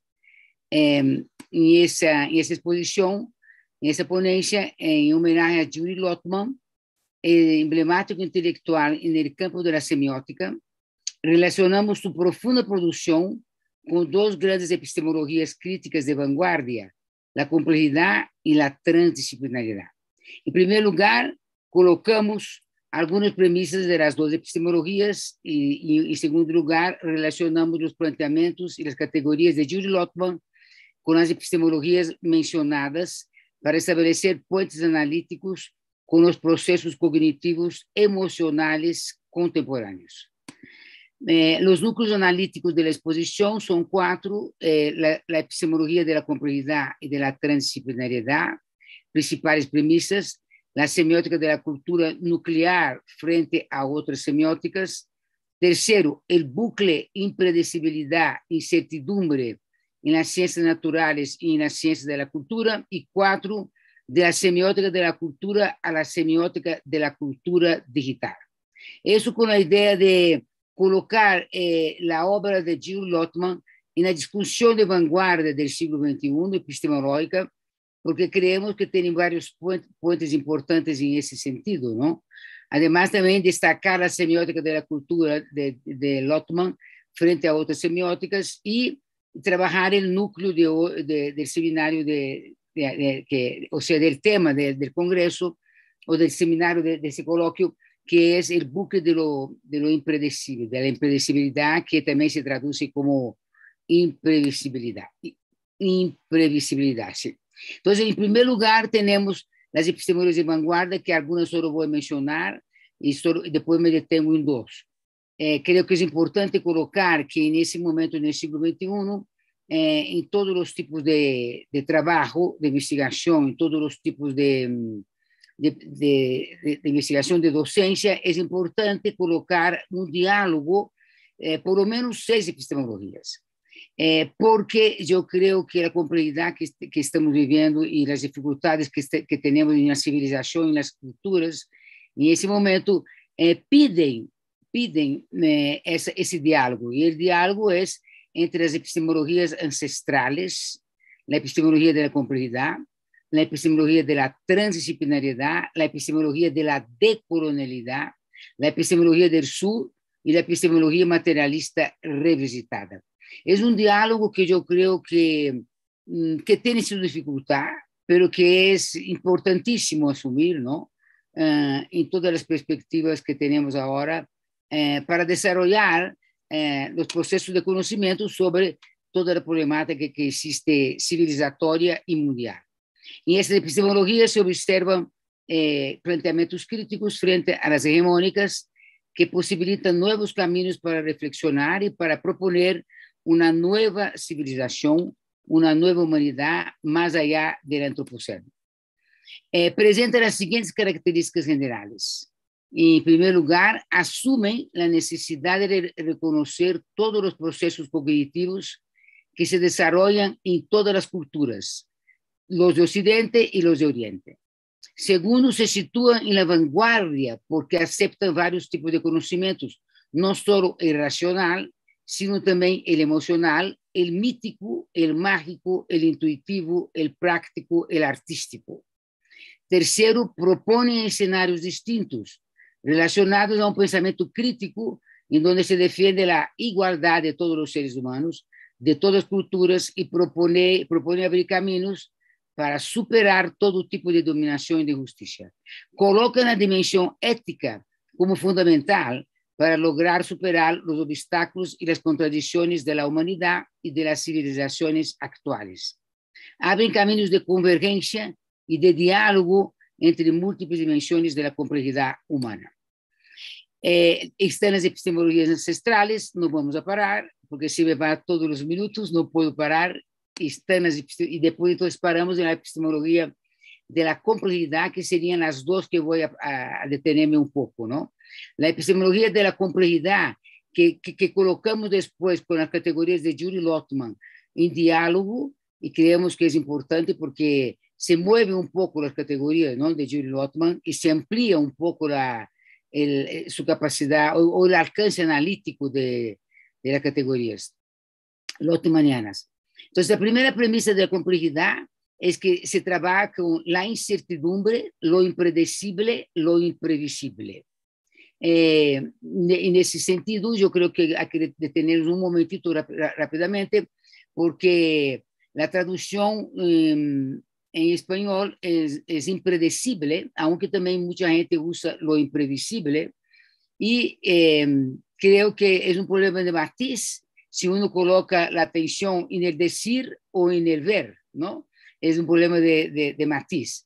E também a relação da categoria ou desse processo de lo impredecible em relação à incertidumbre, em relação à teoria do azar. Eu creio que é interessante isso porque são categorias que vêm das ciências naturais.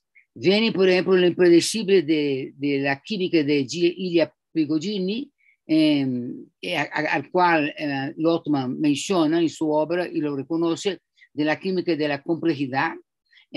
Também vem a incertidumbre vem da física, quando planteiam na física quântica que não é tão certo que todas as partículas físicas se movem como planteava antes da física clássica, não é assim? E também a teoria do azar, com a biologia, por exemplo, Jacques Monod, e na década de 70 em França, e também prêmio Nobel em biologia, e também Maturana e Varela, onde planteia que há uma teoria do azar também na biologia. Então, essa reflexão desses processos é interessante porque surgem nas ciências naturais e vão às ciências da cultura. Isso é o interessante, não? Quando Lotman sistematiza essas categorias e esses processos de lo impredecible que depois vamos a trabalhar um pouco. Segunda premissa é, na complexidade, é o dialógico, o recursivo, o hologramático. São princípios fundamentais que também está, por exemplo, na obra de Lotman, muito interessante, trabalhando com Bartin, na categoria dialógica, que tem seu estatuto analítico muito importante, não? E as outras categorias que eu creio que também entram em diálogo e ajudam na análise da cultura. Também, em termos da cultura, temos a entropia, a negentropia e a recursividade em todos os sistemas complexos, em onde está o desordem, a ordem, a interação e a organização. E aí temos o bucle tetralógico que plantea Morin, unidade analítica nuclear relacionada com a espiral cósmica, com as espirales no micro e no macro. E a espiral, además de ser uma metáfora e um símbolo e uma figura retórica, tanto no visual como no discurso, é uma base que tem no ADN. O ADN, o movimento do ADN, de toda a matéria viva, é em espiral, em uma doble espiral. Por isso é interessante quando Edgar Morin usa a metáfora cognitiva da espiral e do bucle, não? Que é uma espiral. Depois, outra premissa, os sistemas complexos são abertos, recursivos, retroativos, relacionados com a auto-eco-organização vivente. E a lógica do contraditório fundamental quer dizer que em todos os fenômenos está o antagônico e o complementário ao mesmo tempo, princípio também presente no taoísmo. A lógica do contraditório é uma lógica interessante que, de alguma maneira, também está presente na produção lotmaniana, a contradição, porque há que colocar que a contradição não corresponde à oposição estruturalista binária, que tuvo sua influência em algum momento na obra lotmaniana ao início, mas a lógica do contraditório é de outro caráter, é uma contradição importantíssima que não é que seja negro ou branco, vida ou morte, sino que são as duas de maneira recursiva, contraditória e complementária, não? Então, não é o binarismo, sino que é a contradição. Uma categoria filosófica e lógica muito mais complexa que o binarismo. E a última premissa é pequeníssima síntese, não? Que estou fazendo, o sujeito complexo que é transdimensional, contraditório, em movimentos recursivos horizontais, verticais, diagonais, que é o homo complexus que plantea Edgar Morin. Um grande aporte em termos do sujeito para analisar o sujeito na cultura, não? Que de alguma maneira também é importante. E depois a epistemologia da transdisciplinaridade, que são os dois, además de outros, são os dois grandes exponentes dessas epistemologias críticas, esse Basarab Nicolescu, da física quântica, que plantea essas premissas também de maneira sintética, se plantea os níveis de realidade do objeto, que são as dimensões global, regional, nacional, local, lo macro e lo micro, os níveis de realidade do sujeito, as distintas formas de percepção que se configuram na subjetividade e na transdimensionalidade do sujeito. E a relação sujeito-objeto recursiva, todos os subjetivos objetivos e vice-versa, que é a premissa de vanguardia e crítica contra a posição cartesiana positivista de que há uma separação entre o sujeito e o objeto e há uma separação do conhecimento objetivo com o conhecimento subjetivo, todas essas premissas em qual, de alguma maneira, estivemos imersos ou estamos também imersos, temos que tomar cuidado porque, em geral, a gente diz, não? Que a ciência é o conhecimento objetivo frente a outros tipos de conhecimento que existem, que são tão importantes como o da ciência, como alguns conhecimentos mágicos e míticos desenvolvidos nas culturas ancestrais de África, de Ásia, de América. E depois, o sujeito e o objeto são transdisciplinares para Basarab Nicolescu, ligados à transdimensionalidade, à transrealidade, categorias muito importantes, e à transsubjetividade. El terceiro incluye el tercero oculto, presentes en el paso de los niveles de realidad del objeto y los niveles de percepción del sujeto. Y la transculturalidad, que es muy interesante, muy importante, que introducimos y hacemos en dialogar con las posturas de Lotman, como un proceso articulado orgánicamente con la transdisciplinaridad, donde juega un papel medular los niveles de realidad y los procesos dialógicos. Es importante decir que en la exposición vamos a destacar la transculturalidad más que la interculturalidad y vamos a hacer el diálogo de esa categoría como un proceso importantísimo, incluso en términos digitales, con las posturas de Iuri Lotman, justamente extendiendo los hilos, ¿no? Extendiendo los caminos que abrió Iuri Lotman. La epistemología de la decolonialidad y del sur, no vamos a parar. La epistemología materialista revisitada, no vamos a parar. Y el segundo punto es la semiótica de Lotman en relación a las otras grandes semióticas. No quiere decir que aquí se agota el campo de la semiótica. El campo de la semiótica tiene primero una primera sistematización en 1968 con Humberto Eco, por supuesto, y con otras tipologías también del campo de la semiótica y el campo en donde se plantea la discusión, por ejemplo, que no podemos parar ahora, pero que es interesante, dónde empieza lo semiótico y dónde termina lo semiótico. Sería muy interesante también una discusión en términos cognitivos, pero y eso no vamos a parar. Pero aquí vamos a colocar algunas de los ejes o de las tendencias pilares del campo de la semiótica en el siglo XX, ¿no? Y que siguen en el siglo XXI, en donde queremos ubicar la importancia de Iuri Lotman y la importancia de la difusión de esa tendencia que se pudo hacer gracias a la traducción de Desiderio Navarro, de la obra de Iuri Lotman al español, y otras traducciones al francés, otras traducciones al inglés, y el trabajo de Manuel Cáceres con la revista Entre Textos también difundiendo la obra de Iuri Lotman en español. Entonces, aquí lo que vemos es que también un diálogo, como planteamos el diálogo de la epistemología, aquí también planteamos desde la complejidad y desde la transdisciplinariedad la necesidad de un diálogo. O sea, nosotros no planteamos desde la complejidad y de la transdisciplinariedad que excluimos las tendencias o excluimos autores, ¿no? Sino que más bien es una posición de la complejidad, de la transdisciplinariedad, de hacer un diálogo convergente entre las varias tendencias. Entonces tenemos OSIR, que todo el mundo conoce, estructuralismo que implica una estructura inmanente, Peirce, la lógica pragmática, semiosis como lógica, que también tiene una intertextualidad con la obra de Lotman, Iuri Lotman, el materialismo y otras tendencias, una semiosis como cultura, Voloshinov, el materialismo no ortodoxo, semiosis como ideología, Reznikov, un materialismo, la semiosis como cognición, Bakhtin, materialismo también no ortodoxo, semiosis narrativa. Y en todas esas semiosis, lo que queremos decir es que la obra de Iuri Lotman se sitúa como yo diría que una de las tendencias de mayor amplitud junto con la de Peirce, porque es una semiótica que abarca todo, ¿no? Es una semiótica que, como todos vemos, abarca toda la producción textual, pero el texto más allá del discurso verbal, el texto como cultura, toda la categoría de texto es una categoría muy trabajada, y yo creo que es una categoría trabajada de manera transdisciplinar en Iuri Lotman, y por lo tanto las dos grandes tendencias que yo creo que del siglo XX que tienen fuerza, ¿no? Y persisten es la de Iuri Lotman y la de Peirce, pero con el diálogo con las otras.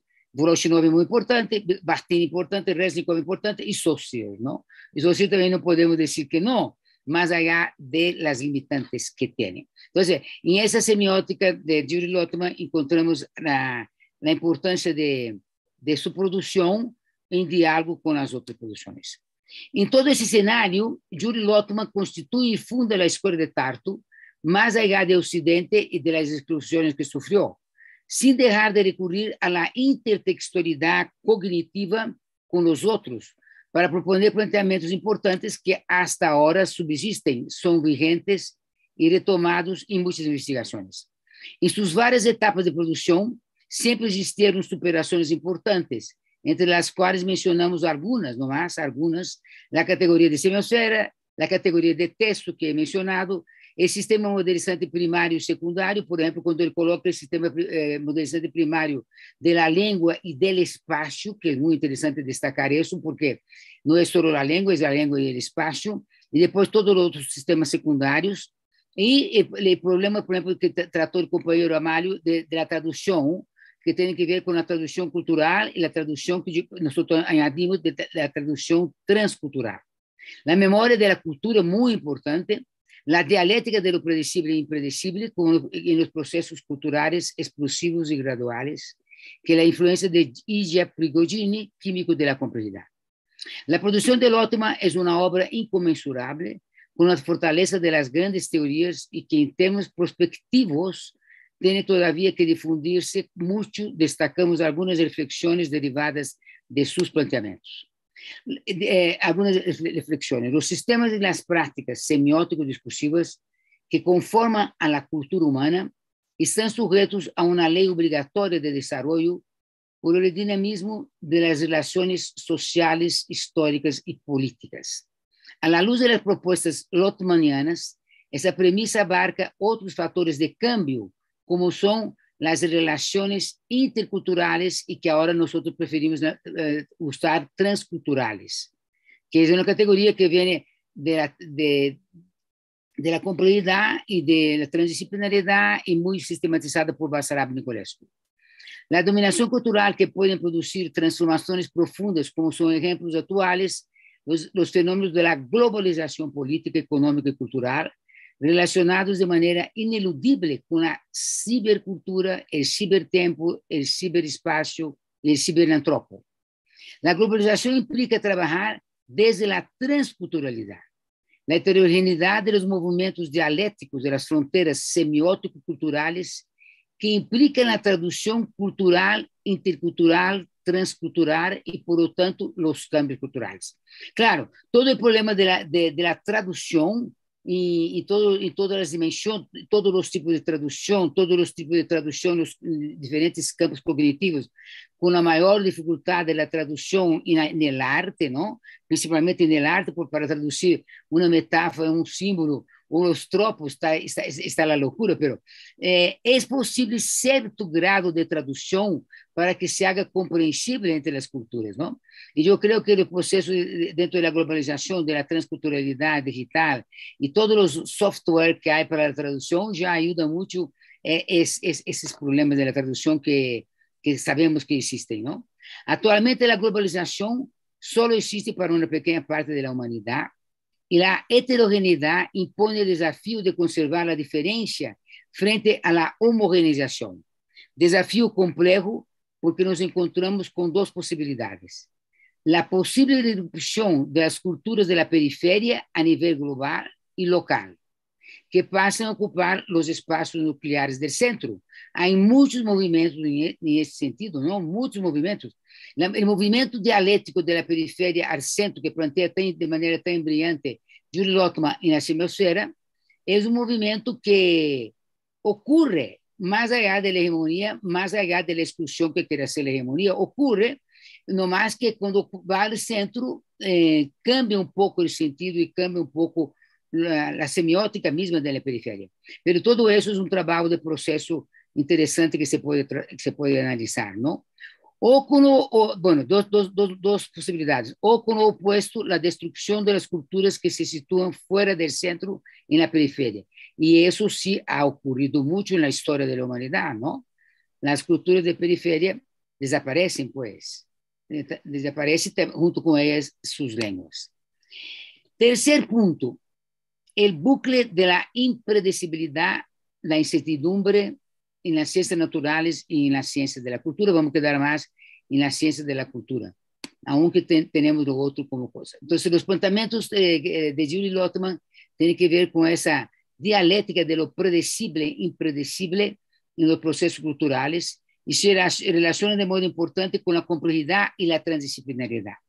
Aquí puedo tomar un poco las premisas, ya que mucha gente conoce de lo predecible e impredecible, muy trabajado en los libros de la cultura de explosión y los procesos de impredecibilidad que plantea Iuri Lotman en sus últimas obras, pero aquí lo que quiero colocar es que yo pienso que desde la complejidad y la transdisciplinariedad uno prefiere usar una recursividad entre lo predecible y lo impredecible más que una oposición, ¿no?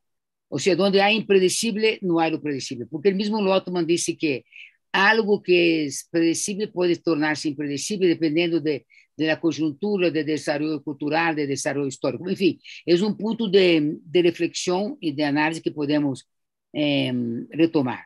Sobre ese tópico de lo predecible e impredecible, consideramos las siguientes premisas. Con base en lo que Lotman plantea sobre la cultura, la no cultura y la anticultura, es posible ampliar y proponer una semiosfera de la cultura, de la no cultura, de la anticultura. Un bucle en el cual se materializan los movimientos de lo impredecible y de lo predecible. Influencia de, ya dijimos, de Prigogine. Aquí también lo que preguntamos no es el problema del huevo y la gallina, sino que lo que preguntamos en la rapidez y en los cambios efímeros, dinámicos, profundos o menos profundos de los procesos culturales en la globalización y en el mundo digital, lo que uno pregunta, dejaría la pregunta, ¿no? Tenemos más bien procesos impredecibles o predecibles. Yo creo que en esos momentos, a partir de la misma pandemia que tuvimos, yo creo que los procesos son más impredecibles que predecibles, ¿no? Por ese movimiento fuertísimo que hay en relación al desarrollo cultural, en relación a la globalización, en relación a lo digital. Bueno, la segunda premisa son las relaciones entre lo impredecible y lo predecible que ocurren en varias dimensiones de la intrasemiosfera, quiere decir dentro de una semiosfera, y en las tres intersemiosferas, que es de la cultura, de la no cultura y de la anticultura, con lo cual emergen nuevos ángulos analíticos. Tercero, estos planteamientos implican considerar el dinamismo de estas semiosferas de modo recursivo y continuo, lo que había dicho, ¿no? Más que de oposición, como lo plantea Lepic en 2008. En ese sentido, la heterogeneidad de los tipos de semiosfera conlleva a introducir conflictos entre ellas. O sea, hay un problema de teoría de conflicto que yo creo que en la obra de Lotman a veces desaparece, ¿no? El problema del poder y del conflicto no emerge de manera fuerte en el análisis de las semiosferas, en el análisis de los movimientos internos y externos de las semiosferas. Ese es un punto que tendríamos que ampliar, pues, en la obra de Lotman. Cuarto, los procesos culturales explosivos implican ruptura, cambios, mientras que los procesos culturales graduales proyectan una continuidad en la dinámica cultural. Además, los procesos explosivos se articulan con lo impredecible y los graduales con lo predecible. Esta dialéctica recursiva da cuenta de los movimientos en espiral de la cultura, en todas sus dimensiones. Este planteamiento es homólogo a las relaciones recursivas de la complejidad y de la transdisciplinaridad. Quinto, en las últimas reflexiones, Iuri Lotman integra más la teoría de la incertidumbre para analizar situaciones preexplosivas de caos, dinamismo, cambios. Lo impredecible se ubica en un abanico de posibles cambios con múltiples consecuencias, como ha pasado con las guerras, como pasa con la pandemia, como pasa con varios procesos actuales, ¿no? La incertidumbre, todo acontecimiento de impacto no solo abre nuevos caminos, sino que trunca otras posibilidades del futuro. Sexto, en el libro Cultura y Explosión, Lotman plantea que los dos procesos se combinan simultáneamente en las siguientes áreas: discurso político, en lo moral, en la moda, en el arte, en el deporte, en las guerras, en los movimientos sociales, históricos, culturales, políticos. Entonces, pensamos que es interesante, importante, que de Prigogine se salta de lo impredecible en la química y la complejidad, se pone en la categoría, como decimos, ¿no? Migra una categoría migrante de las ciencias naturales a las ciencias de la cultura, que Lotman lo hace de manera brillante. Y creo que es interesante porque justamente esa impredecibilidad está tanto en las ciencias naturales, como dijimos, en la química, en la física, en la biología, y también en las ciencias culturales. Eso es interesante, la relación justamente que habíamos dicho de la materia viva en el sentido de los movimientos de la materia viva, del ADN, que es espiral, impredecibles y que pasan para la cultura, la sociedad y la historia. Sétimo, en síntesis, el mismo acontecimiento puede ser insertado, según Lotman, en la serie impredecible o en la serie predecible, lo que proyecta características a la dinámica de la cultura. En consecuencia, se destaca una dialéctica de la contradicción compleja. Esa es una dialéctica importante para introducirse en los análisis, ¿no? Que es impredecible y predecible al mismo tiempo. Esa es la premisa del antagónico y complementario al mismo tiempo, tan repetida por Edgar Morin en sus 6 tomos del método. Y que es difícil, la verdad, si tenemos el pensamiento estructural en todo el siglo XX, es difícil, tarda un poco para que uno pueda colocar esa lógica de la dialéctica de la contradicción, esa lógica de la contradicción que lo antagónico y complementario se da al mismo tiempo, porque en el estructuralismo el binarismo separaba pues los polos opuestos, y aquí no. Y aplicando a Lotman, tenemos que es impredecible y predecible al mismo tiempo. Es una premisa y una perspectiva que había que retomar. Octavo, en los movimientos socioculturales, históricos, políticos, nosotros destacamos los movimientos de la diferencia como un ejemplo, ¿no? Los cuales generan muchas producciones culturales, materializadas en prácticas semióticas discursivas, como son las marchas, la semiosis de los cuerpos, las mantas. Estos movimientos de sus formas de manifestación son más impredecibles que predecibles. Los movimientos de la diferencia, los alternativos se sitúan en la periferia lotmaniana, pero pueden moverse al centro de la semiosfera. Cuarto punto, de la semiótica de la cultura a la semiótica de la cultura digital. En primer lugar, es importante, yo creo, detenernos en la revisión de la tipología de las culturas que tiene Lotman en sus varios escritos, y que yo creo que ese cuadro no está visual, pues todo el mundo ha leído, pero no está visual esa oposición que establece Lotman en sus obras. Es interesante la tipología de la cultura para comparar con otros autores y otras tendencias de la tipología de la cultura, porque hay muchos trabajos en eso, pero Lotman tiene una variedad muy grande, ¿no? Cultura, no cultura, cultura contra cultura, anticultura, la cultura extracultura, cultura de centro hegemónica, la cultura periférica, alternativa o de resistencia, cultura textual, cultura de código, cultura de expresión, cultura de contenido, cultura oral, ágrafa, cultura escrita, cultura visual y cultura posvisual, invisible, cultura digital o cibercultura. Entonces vamos a ver primero el cronotopo en la semiótica de la cultura. En la semiótica de la cultura, el espacio aparece como el segundo sistema modelizante primario después de la lengua. Con este planteamiento, Lotman puede ilustrar muchas concepciones ancestrales que obedecen al homeomorfismo entre las construcciones espaciales y el cosmos. Además, el espacio-tiempo obedece, el cronotopo, Bakhtin, obedece a regularidades canónicas que cambian con lentitud. Son más duraderas. El ser humano, los sujetos de ese cronotopo viven de modo totalmente distinto a los de ahora. Las vivencias y experiencias tenían límites espacio-temporales especiales.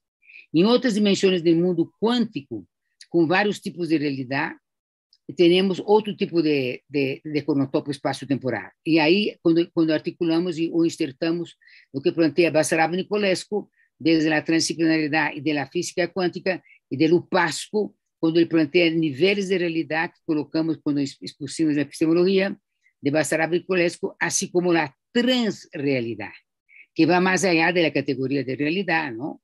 Y todavía más cuando él problematiza la realidad y lo real. Después el cronotopo y la... Sí, falta 5 minutos. 5 minutos, please. Bueno, dame 8. Bueno, ok. Voy un poquito más rápido. La semiótica el cronotopo en la semiótica de la cultura digital. La semiótica de la cultura digital produce cambios importantes en el cronotopo espacio-temporal con los desarrollos de las sociedades contemporáneas. Los sujetos son obligados a asumir coordenadas espacio-temporales de forma distinta. Los sujetos tienen que enfrentar otras dimensiones de realidad. La hiperrealidad, como plantea Baudrillard, ¿no? En la cual desaparece la realidad misma. Todo es cambiante, efímero, líquido de Bauman, con una rapidez antes no imaginable. Desde la complejidad, la transdisciplinaridad se asume la explicación de esos ritmos espacio-temporales, recurriendo al continuo cognitivo entre las ciencias naturales, las ciencias sociales, las ciencias matemáticas y las ciencias artísticas, que es un continuo convergente de la complejidad y la transdisciplinaridad, que también está presente en varios trabajos de Iuri Lotman. En varios trabajos de Iuri Lotman, uno ve el ejemplo que él coloca del arte como la producción prístina de la semiótica. El ser humano se transforma en un ciberantropo, Lefebvre, demasiado dinámico, rápido, un cibernauta sin límites espacio-temporales, que vive en un mundo de incertidumbre, de lo impredecible y de los fake news. En el paso de la semiótica de la cultura digital pasa lo siguiente: la posibilidad e imposibilidad de traducción entre las dos semiosferas, las categorías que pueden ser traducidas y adecuadas, las nuevas categorías que deben ser construidas para abordar la semiótica de la cultura digital, donde se encuentra el ciberantropo navegando en el cronotopo digital del ciberespacio del cibertiempo. Esta traducción intersemiótica compleja establece la necesidad de reconstruir y de construir nuevos modelos analíticos, nuevo desafío para el campo de la semiótica en el siglo XXI. Los sujetos ciberantropos, el ciberespacio, el cibertiempo y la producción postvisual generan procesos complejos que rompen las fronteras semióticas, introduciendo nuevas pautas de relación entre la oralidad, la escritura, lo visual, lo postvisual y lo invisible. En la semiótica postvisual, lo cibernético visual, se abre un mundo inconmensurable de producción, de sentido, de nuevas visualidades, de postvisualidades que emergen y obligan a la adaptación de nuevos canales sensoriales perceptivos. La semiótica de la cultura tiene categorías pertinentes para abordar esas nuevas producciones, desde una semiótica compleja, porque Lotman en su trayectoria pasó de la interdisciplinaridad a la transdisciplinaridad en la última etapa de su producción. Por último, ya estoy terminando, la obra lotmaniana ocupa un lugar emblemático, fundante en la historia de la semiótica, que permite reflexionar desde sus fundamentos sobre los nuevos escenarios de la producción semiótica discursiva digital del siglo XXI, como son las producciones 3D, 4D, así como los algoritmos, los metaversos y los caminos fascinantes y peligrosos de la inteligencia artificial. Muchas gracias. Debo de compartir. Muchas gracias. Muchas gracias. Julieta. Gracias. And now, let's go to Aleksei Semenenko. Thank you for coming. Hello. Hello, I'm listening you. Okay. Aleksei Semenenko is professor at UMIA. I don't know if it's the correct pronunciation. University in Sweden. His field of research is Russian culture and contemporary media. And today his lecture is about unpredictable is human, Lotman and history and human semiosis. Thank you very much, Aleksei. Please. Yes, thank you. You can see my PowerPoint. Yes, perfectly. No problem. And it works. Okay. So thank you very much for inviting me to this conference. It would have been, of course, great to be in Brazil, but I understand this is the best way we can do it, and it's very nice to see all the faces that I knew only in writing before. So I understand this is a very long session with 3 languages, many accents. So I will keep it short. I'll try. It, of course, overlaps in many ways with the first presentation by Mikhail Lotman, and I will, of course, skip some of the parts that he covered. My intention here is to talk about the principle of unpredictability as one of the key concepts in Lotman's semiotic theory, and how it applies to the key concepts in his theory, and how we can use it in our studies of culture.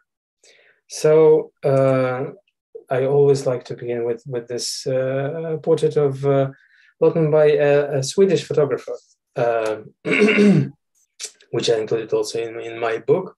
So let's go to June 1988, when in Stockholm there was a conference dedicated to culture, language, and artificial intelligence. Lotman participated in this conference with the talk Semiotics and the Historic Process, which later became an article, Semiotics and the Historical Sciences, in Russian. One would wonder why history and methodology would have something to do with artificial intelligence. But we will come to this point a little bit later. So while presenting this paper, I of course apologize for the quality of the screenshots because they are from the VHS tape, which I have from this Congress. It's all very authentic. So while presenting this paper, among other things, Lotman stated, "It's not for the sake of the paradox that we can say that the past never passes. It is an ever-changing matter." This idea is repeated in quite a few texts by Lotman later, but that was a crucial point for Lotman. In many ways, this view was opposed to the accepted dogma of the Soviet deterministic history studies that depicted history as a linear process, ideologically predetermined and logically explainable. This view is shared by quite a lot of historians nowadays, that if we have a logical explanation of the events of the past, then we can, of course, predict the future, and then we can explain and plan for the today's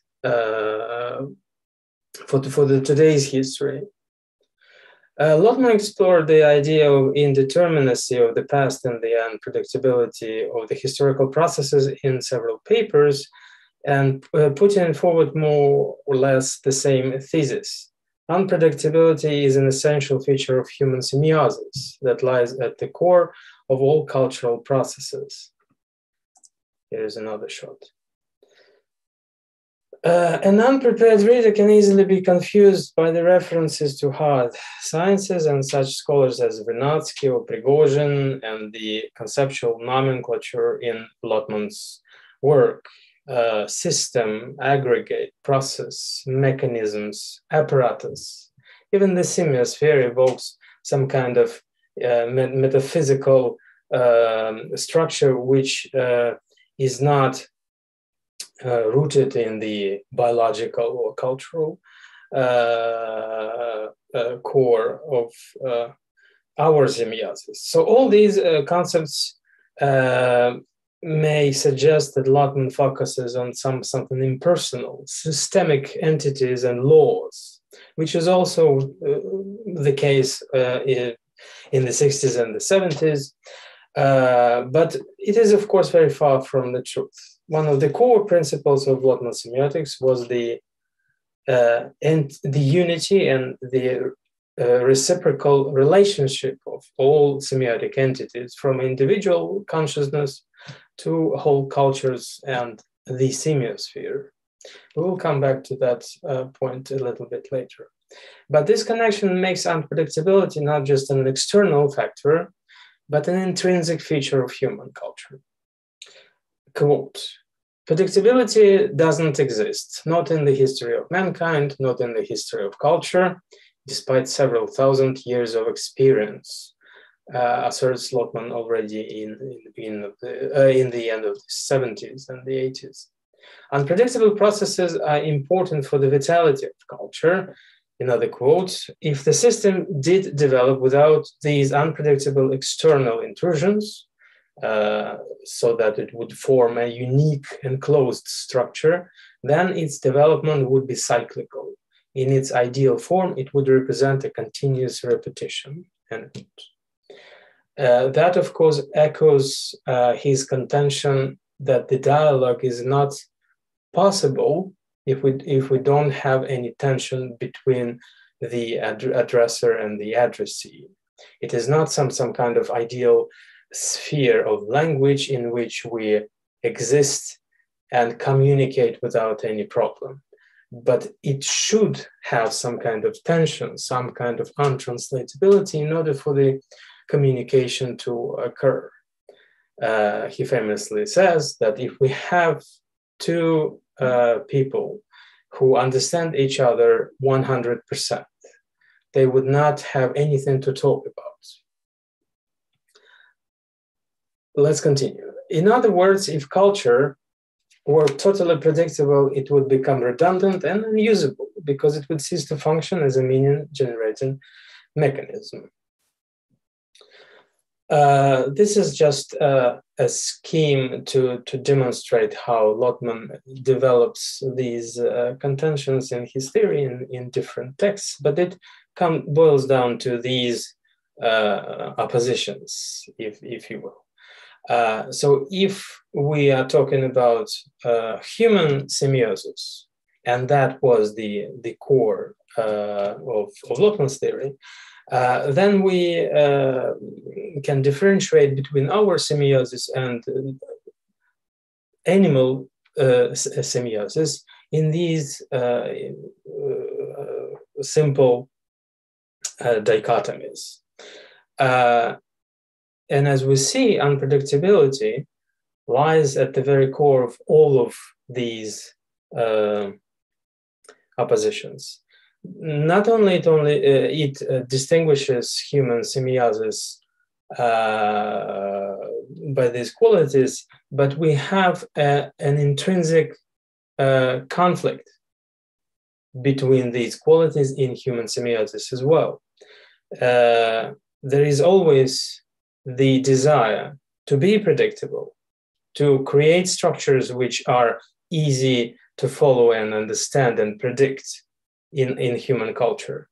And at the same time, we always come across the unpredictable events in all spheres of culture. And like we discussed in the very first lecture, war is one of them, and it disrupts and creates explosions in practically all the layers of culture.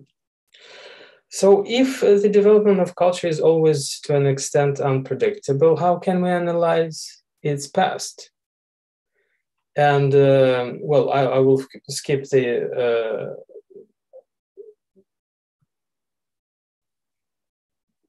part where he cites Friedrich Schlegel's aphorism that a historian is a prophet who predicts the past and all the context that is connected to it. It is important here that Lotman problematizes the concept of retrospect, because the retrospect is the tool for us to make the events of the past logical and predictable in the past.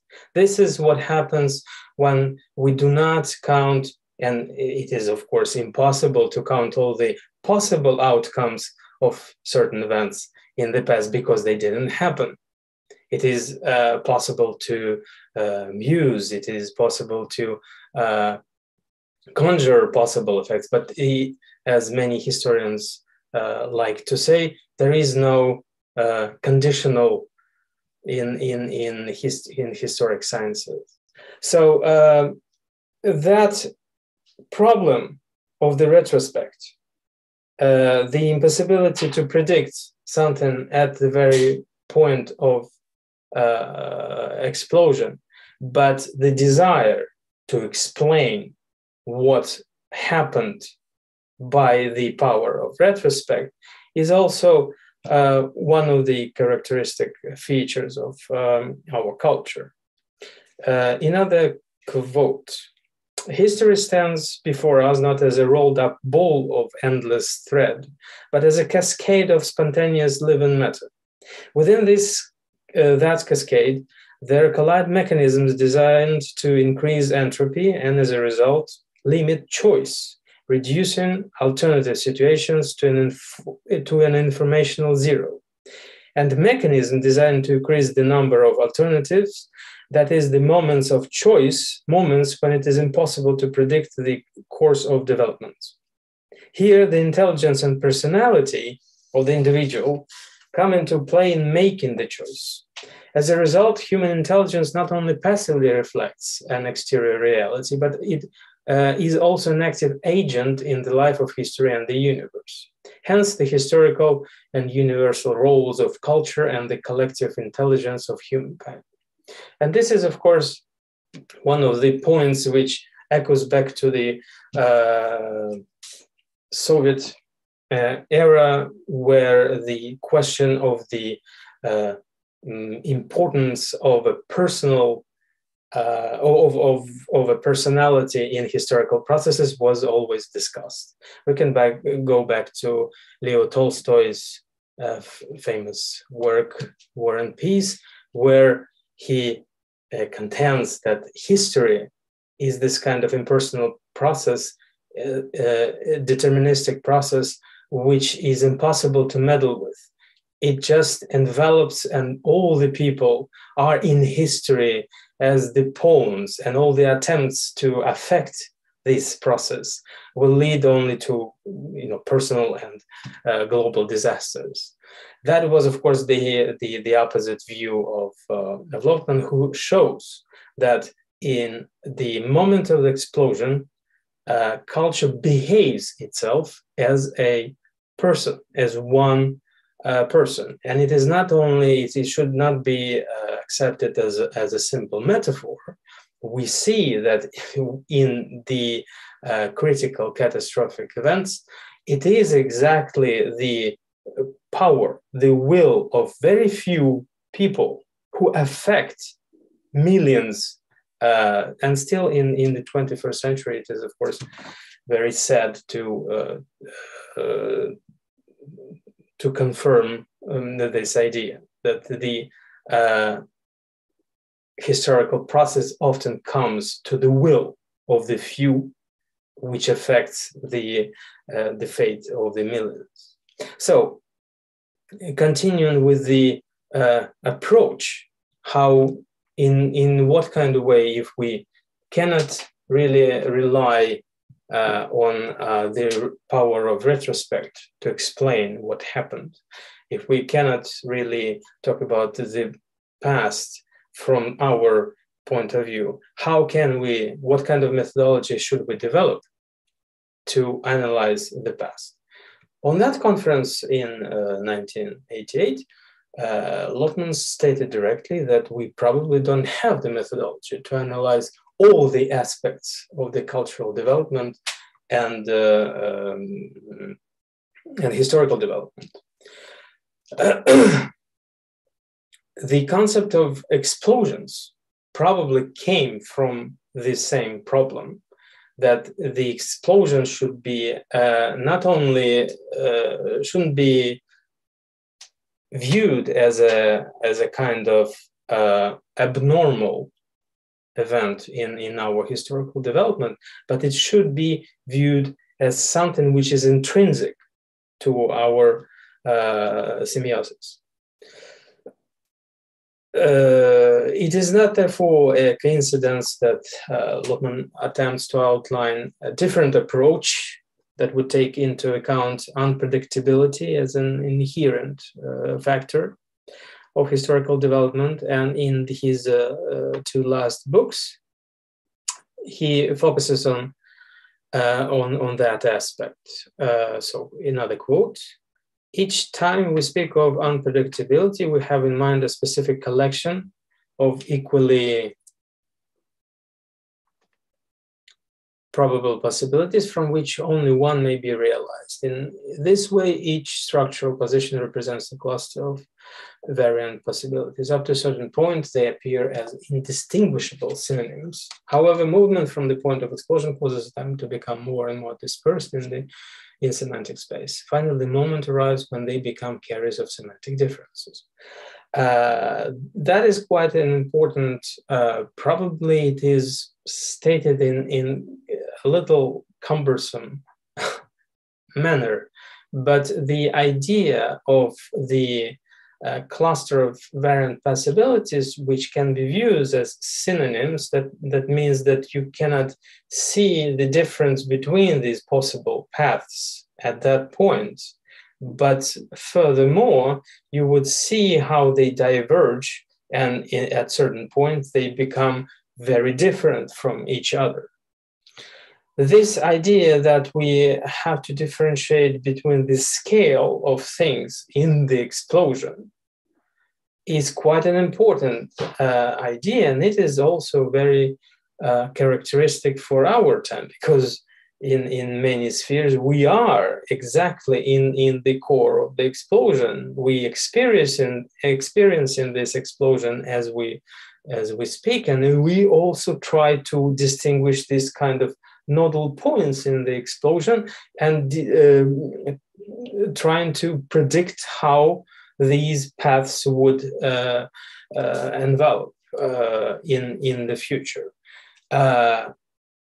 That is why it is very important to focus exactly on the meta sphere of these musings, how we actually reflect on our choices right now in the explosion, not when in 2 years, in 5 years, and 10 years, when we explain everything what happened right now as a very logical and absolutely deterministic linear way. But we take into account these points of nodal points of different possibilities. It is rarely described. It is rarely remembered. It is usually forgotten because, like Lotman said, and like we all know, the power of retrospect wants to have a logical and rational explanation of what happened. But that's why they disappear from the memory, but from the collective memory. But it is one of the most important, probably most important questions that Lotman emphasized when he's speaking about history as science, historical science. So it is important to note that the concept of unpredictability should not be also confused with such terms as improbability or indeterminacy, which is used in hard sciences, in mathematics and physics and so on. Although, of course, many of these this nomenclature was borrowed from Prigozhin, for example. So it was borrowed from hard sciences, from Vernadsky and others. Unpredictable shouldn't also be confused with random and chaotic. It is also important because the cultural processes are not the small particles in space. Another quote: unpredictability should not be understood as constituting a series of unlimited or undefined possibilities for movement from one state to another. Each movement of explosion has its own collection of equally probable possibilities of movement into a sequential state, beyond the limits of which lie only those changes which are frequently impossible. Again, it is worded very heavily, but the point here is that, and Lotman comes to the point of the importance of choice in historical processes, because, as we have discussed, it boils down to people who make these choices. So there is no metaphysics, there is no systemic power which governs us and makes us make these choices. But history although there is always sometimes a need to explain that as a very systemic and very predictable event. Like I said, it's always this kind of tension between these, collective explainability and the personal unpredictability or choice. So the conscious choice of thinking individual, human psychology, becomes a factor of cultural and historical development. And this idea comes as early as 1985. When and even earlier, when Lotman was discussing these different approaches to artificial intelligence. Now we come back to the question of artificial intelligence, and he questioned the very kind of ethos of the already in the 60s and the 70s of replicating human consciousness in the machine by problematizing the very essence of it. He writes in several articles that if we really want to replicate our consciousness in a machine, we would not use this machine because this machine would be very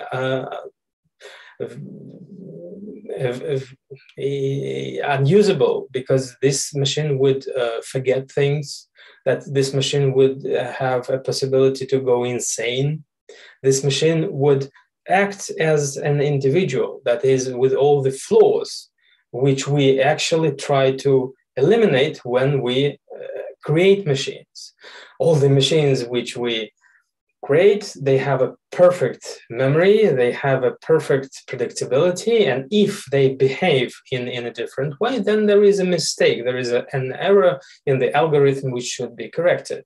So the very idea that there is some kind of mechanistic core to the human consciousness that we can replicate in a computer, for example, which was popularized by many other semioticians, including Ivanov and so on. So this idea that the human consciousness can be replicated in this kind of mechanistic way contradicted the very essence of what should be conceived of human consciousness, personal and collective.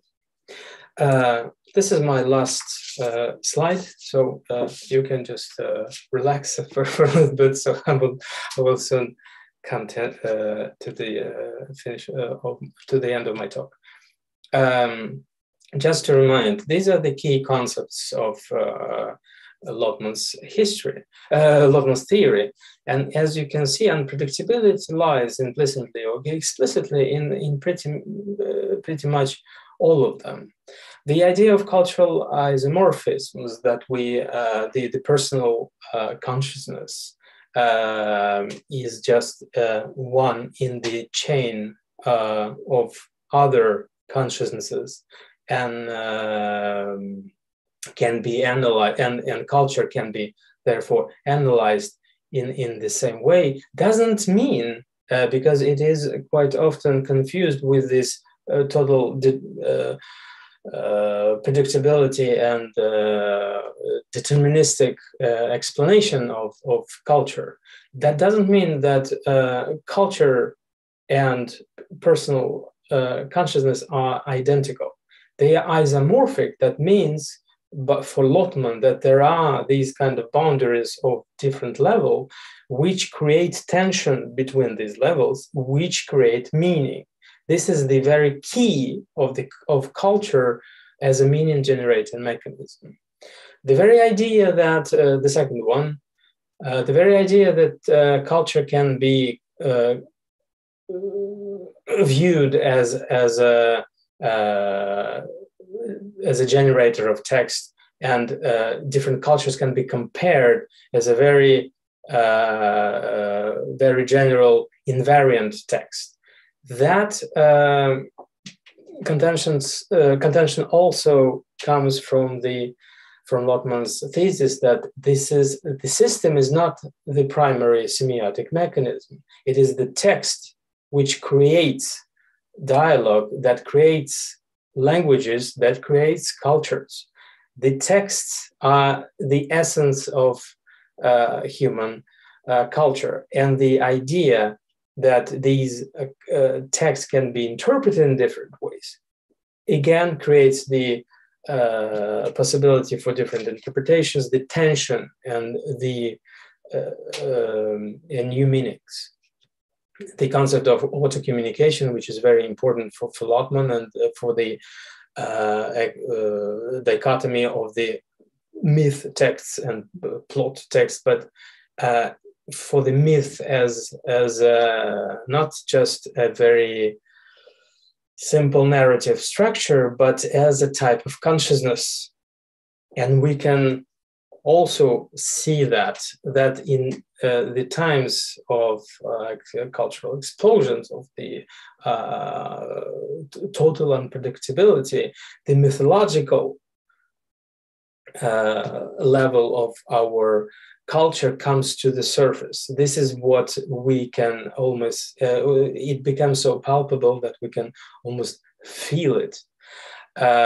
So auto-communication as a if we view it from the point of view of non-human semiosis, is absolutely senseless. Creating the text which you communicate with many times, not gaining any new information, because the texts are not functioning as a source of information. In that kind of scheme, it functions exactly as a mechanism for self-regulating mechanism of the self. And this idea that the text can function in these both ways is also very important. Again, creating tensions between them. The very idea, of course, and these 2 points, the polyglot consciousness and the translation, they go together. And translation, of course, is very important for all of these concepts, including unpredictability. It goes hand in hand. The translation and the unpredictability goes hand in hand in human semiosis, because this is what actually moves forward, which creates non-cyclical structures for us, and results not only in the multiplicity of different languages that we use and the multiplicity of science systems that we use, but the need of different science systems, multimodality of our communication, and the continuous creation of new texts and new languages, although it would contradict the very idea of communication, the transfer of information. But this avalanche of new science systems and texts is the very essence of our cultural development. And finally, the concept of the semiosphere, which is also often understood very metaphorically or confused with, for example, Hofmeier's understanding of semiosphere, just the totality of the science systems of all the biosphere in the world, including the amoebas and extraterrestrial communication, possible extraterrestrial communication. For Lotman, it was very concrete. The semiosphere was the totality of human culture, also very directly connected to our cultural isomorphism. So this human understanding of the semiosphere is very important for him, because the asymmetry and heterogeneity of our semiospheres not only makes a workable model of our human cultures, but also works as a methodological mechanism. Because in order, and here we come back to the very first question, how can we analyze the past? Lotman shows in many of his texts that in order to understand one text, factual or not factual, historic or truthful, and so on, the very idea is to attempt to reconstruct the semiosphere of this text in order to get to the understanding of this text in that particular time, and not the other way around, when we have the text and try to make sense of it from our retrospect position. So I think this is a good conclusion to this talk. And I just wanted to reiterate that unpredictability as an essentially polyglot structure in our semiosis is reflected in all levels, both from individual texts to cultures and to historical processes. Thank you very much. Thank you, Aleksei. And now let's go to the questions. We have a question to Julieta. Julieta? Tem uma para eu responder antes, não é, Irene? You would like to answer now? Claro. Não, estou dizendo. Não, não me incomodo que Julieta responda antes. É que, como eu falei antes... Não. Sorry. Entendeu? Ok. Posso falar, então? Yes, please. Gracias por la pregunta, Javier.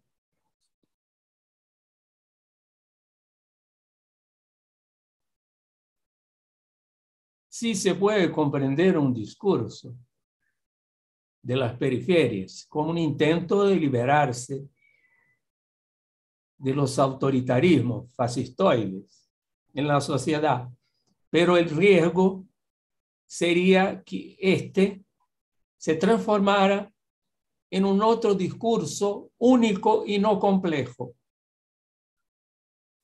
y se perdiera su capacidad de composición de relaciones, que me parece lo que Lotman concluye como siendo lo más importante. Cuando se trata de un habla oral, el habla oral no tiene apenas significado, o sea, la parte semántica. Esta parte semántica se transforma a través de la voz, que está en todo el proceso físico, performático. La voz llega a la naturaleza y en la naturaleza pasa por el lenguaje acústico del paisaje, incluyéndose ahí los vientos, las mareas, los animales, etc. O sea, la voz es un pasaje de la semiosfera a la biosfera.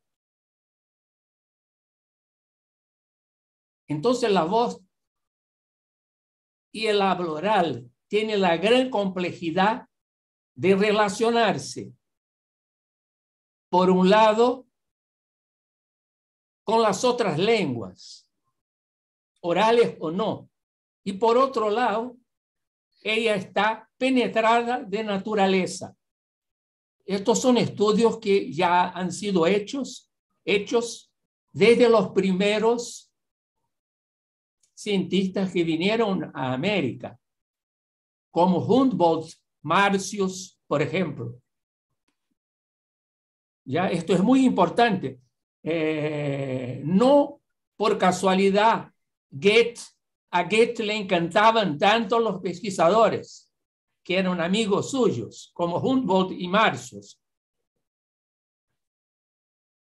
Entonces, tenemos siempre que tener el cuidado de, por amor a la necesidad de liberarnos de todo el fascismo, que no caigamos en un otro aislamiento y una exclusividad con su propia totalización hipostática e idealizada e substancialista. Assim poderia conversar contigo, Javier. Gracias. Gracias, Amalio. We have another question to Julieta. ¿Cómo se articula lo emocional con un tipo de conocimiento, como un tipo de conocimiento con los factores de cambio de la semiosfera desde la perspectiva del pensamiento complejo? Muchas gracias. Silvia hace la pregunta.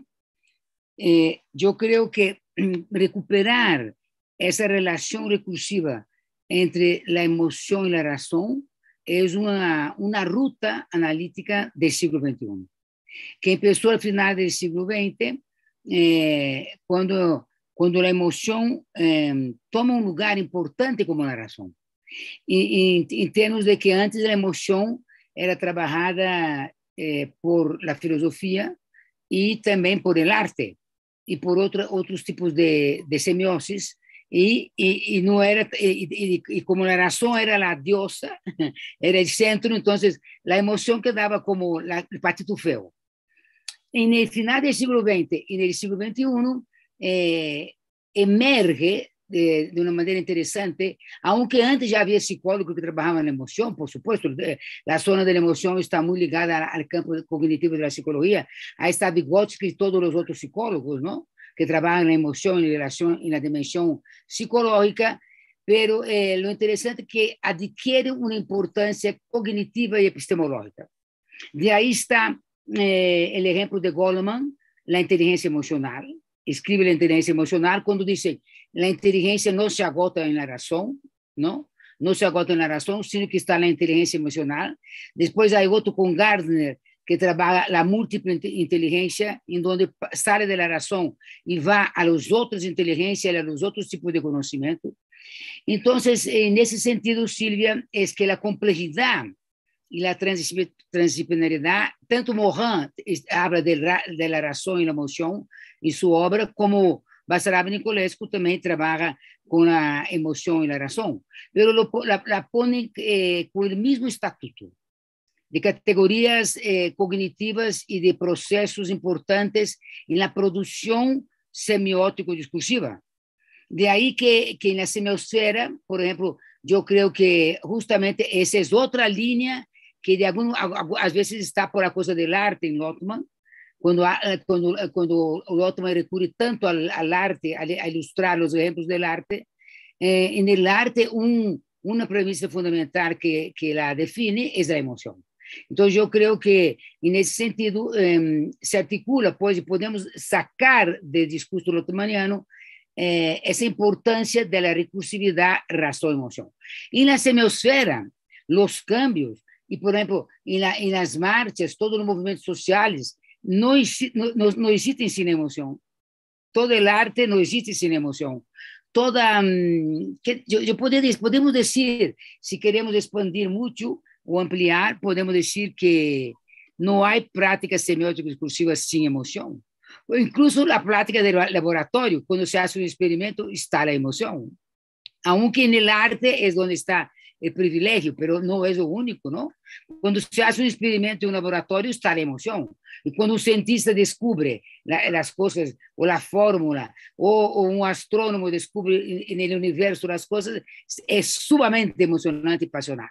Y de ahí tenemos varios estudios, ¿no? Ya una bibliografía muy grande de la emoción, compitiendo con la razón, por supuesto. Entonces, en la semiosfera, yo creo que esa es una ruta que hay que retomar en algunas partes que no está considerada, ¿no? Ok, eso.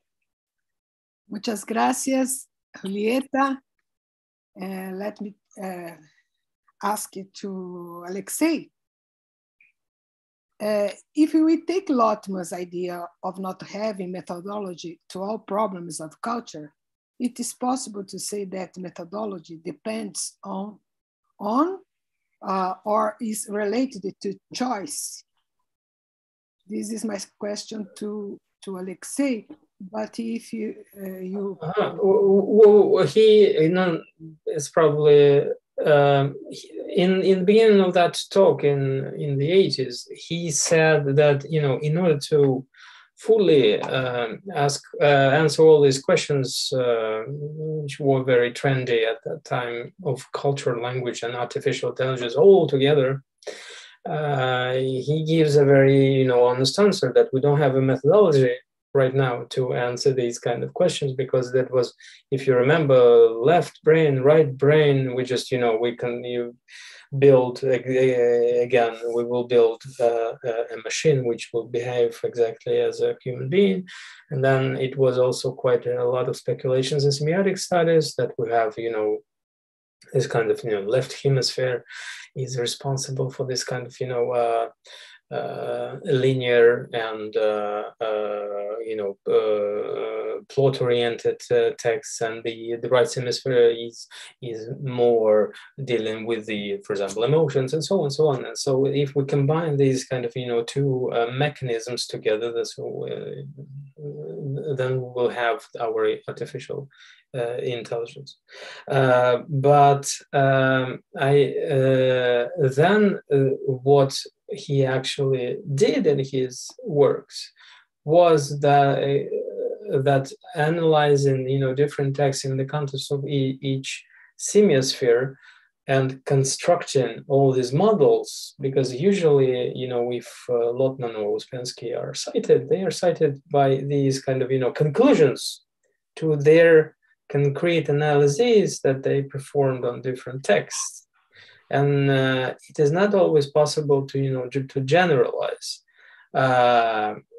But I don't know, even his commentary to Pushkin's Eugen Onegin is constructed in such a way that there is a very long exposition of the semiosphere of this time in order to, you know, try to approach the possible understanding of the usual, you know, readership of Pushkin at that time. And that is the method, not to try to understand, you know, Eugen Onegin from our point of view, which is a very valid understanding, but this is not a methodology. This is just a, you know, a history of reception of a text through time. So I would say that, you know, his methodology is based exactly on this concept of semiosphere, and unpredictability functions as a not as a some kind of external strange factor, but an intrinsic factor of this development. So that's the difference. Thank you. Thank you. And I have one more question to Amalio. Amalio, when you say that the voice is so important and it is connected to nature, I think that the language of the colonizer will be always untranslatable. What do you think about? No. Your microphone, please.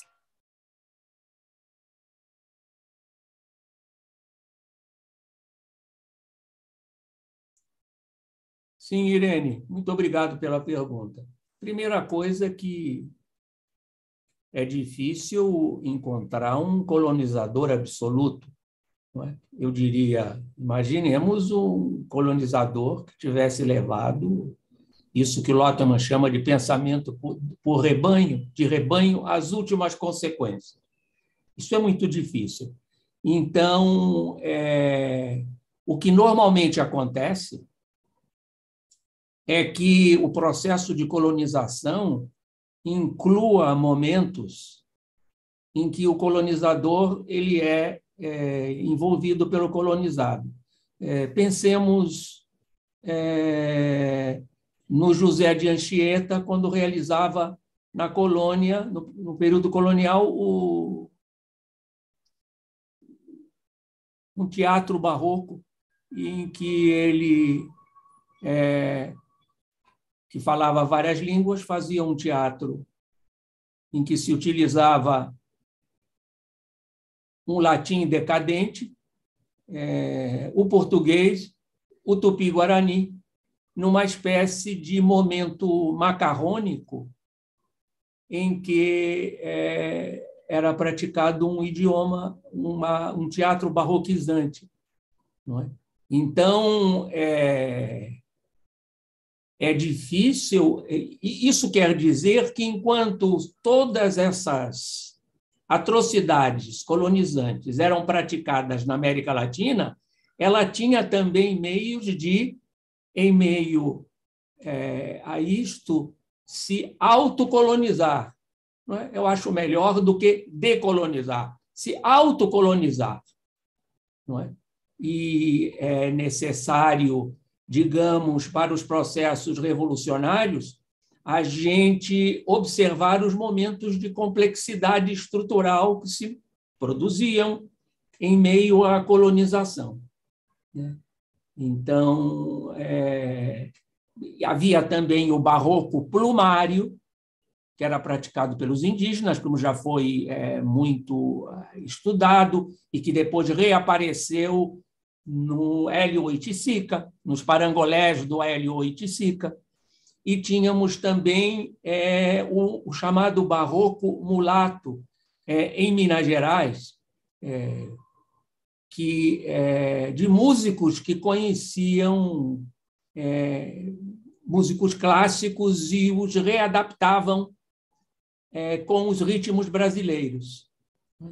Então, sempre é possível que o momento em que a tradução se aproveita, inclusive, do inimigo, que termina por ser incorporado e se propõe um novo sistema plural conexo. Por isso que eu acho muito interessante que o Lotman ele sempre fala da tradução como um modo de conectar o diverso, como se fosse possível sempre se criar uma poética do simultâneo. É muito interessante a simultaneidade e não as revoltas isoladas, porque elas mantêm o isolamento que antes as estruturas de poder executavam. Mais ou menos assim, Irene. Isso é um assunto muito interessante. Muito obrigada, muito obrigada. We have one more question to Aleksei.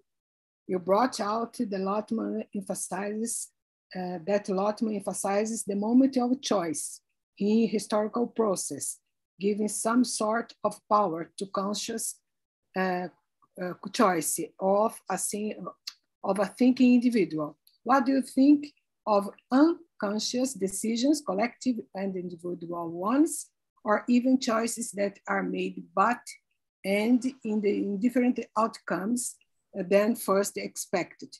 I mean, what is important of decisions made out of control from the conscious choice of a thinking individial?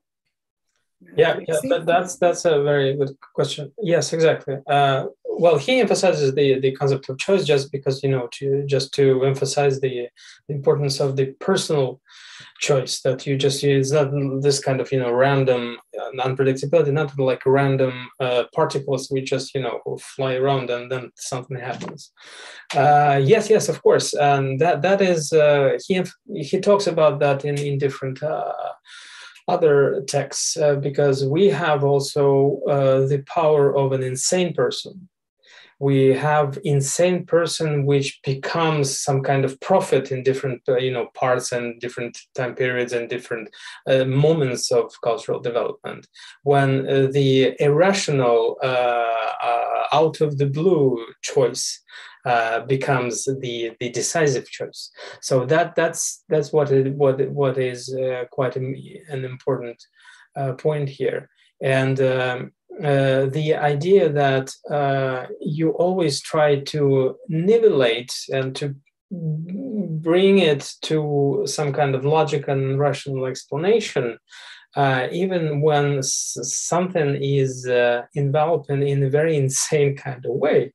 And this is, during the history of all wars, we have a lot of anecdotes and documented events when it was a very kind of irrational and absolutely not explainable by any logic decision which affected quite a lot of other events in the way. So yes, of course. So not only very kind of conscious choice, but also this kind of haphazard and insane decisions. Yes. Which is, of course, comes to very bad conclusion for all our culture. we sometimes are just prone to these kind of decisions and developments. Thank you, Aleksei. Thank you. So we finished the first session. I'd like to thank everybody. Professor Mikhail Lotman, thank you very much for your lecture. Professor Julieta, Professor Amalio, and Professor Aleksei, thank you for being with us. And we expect your text for our book. I will announce it further. Thank you very much for everybody. And we have another section afterwards. Until now, thank you. Thank you. Thank you so much for everyone. Bye-bye. Thank you. It was good to see everybody. Bye-bye. Thank you. Hasta pronto. Thank you, Julieta. Thank you, Ekaterina, Elena, Arthur, everybody. Ina. Irene, muito obrigado. Abraço a todos. Obrigada.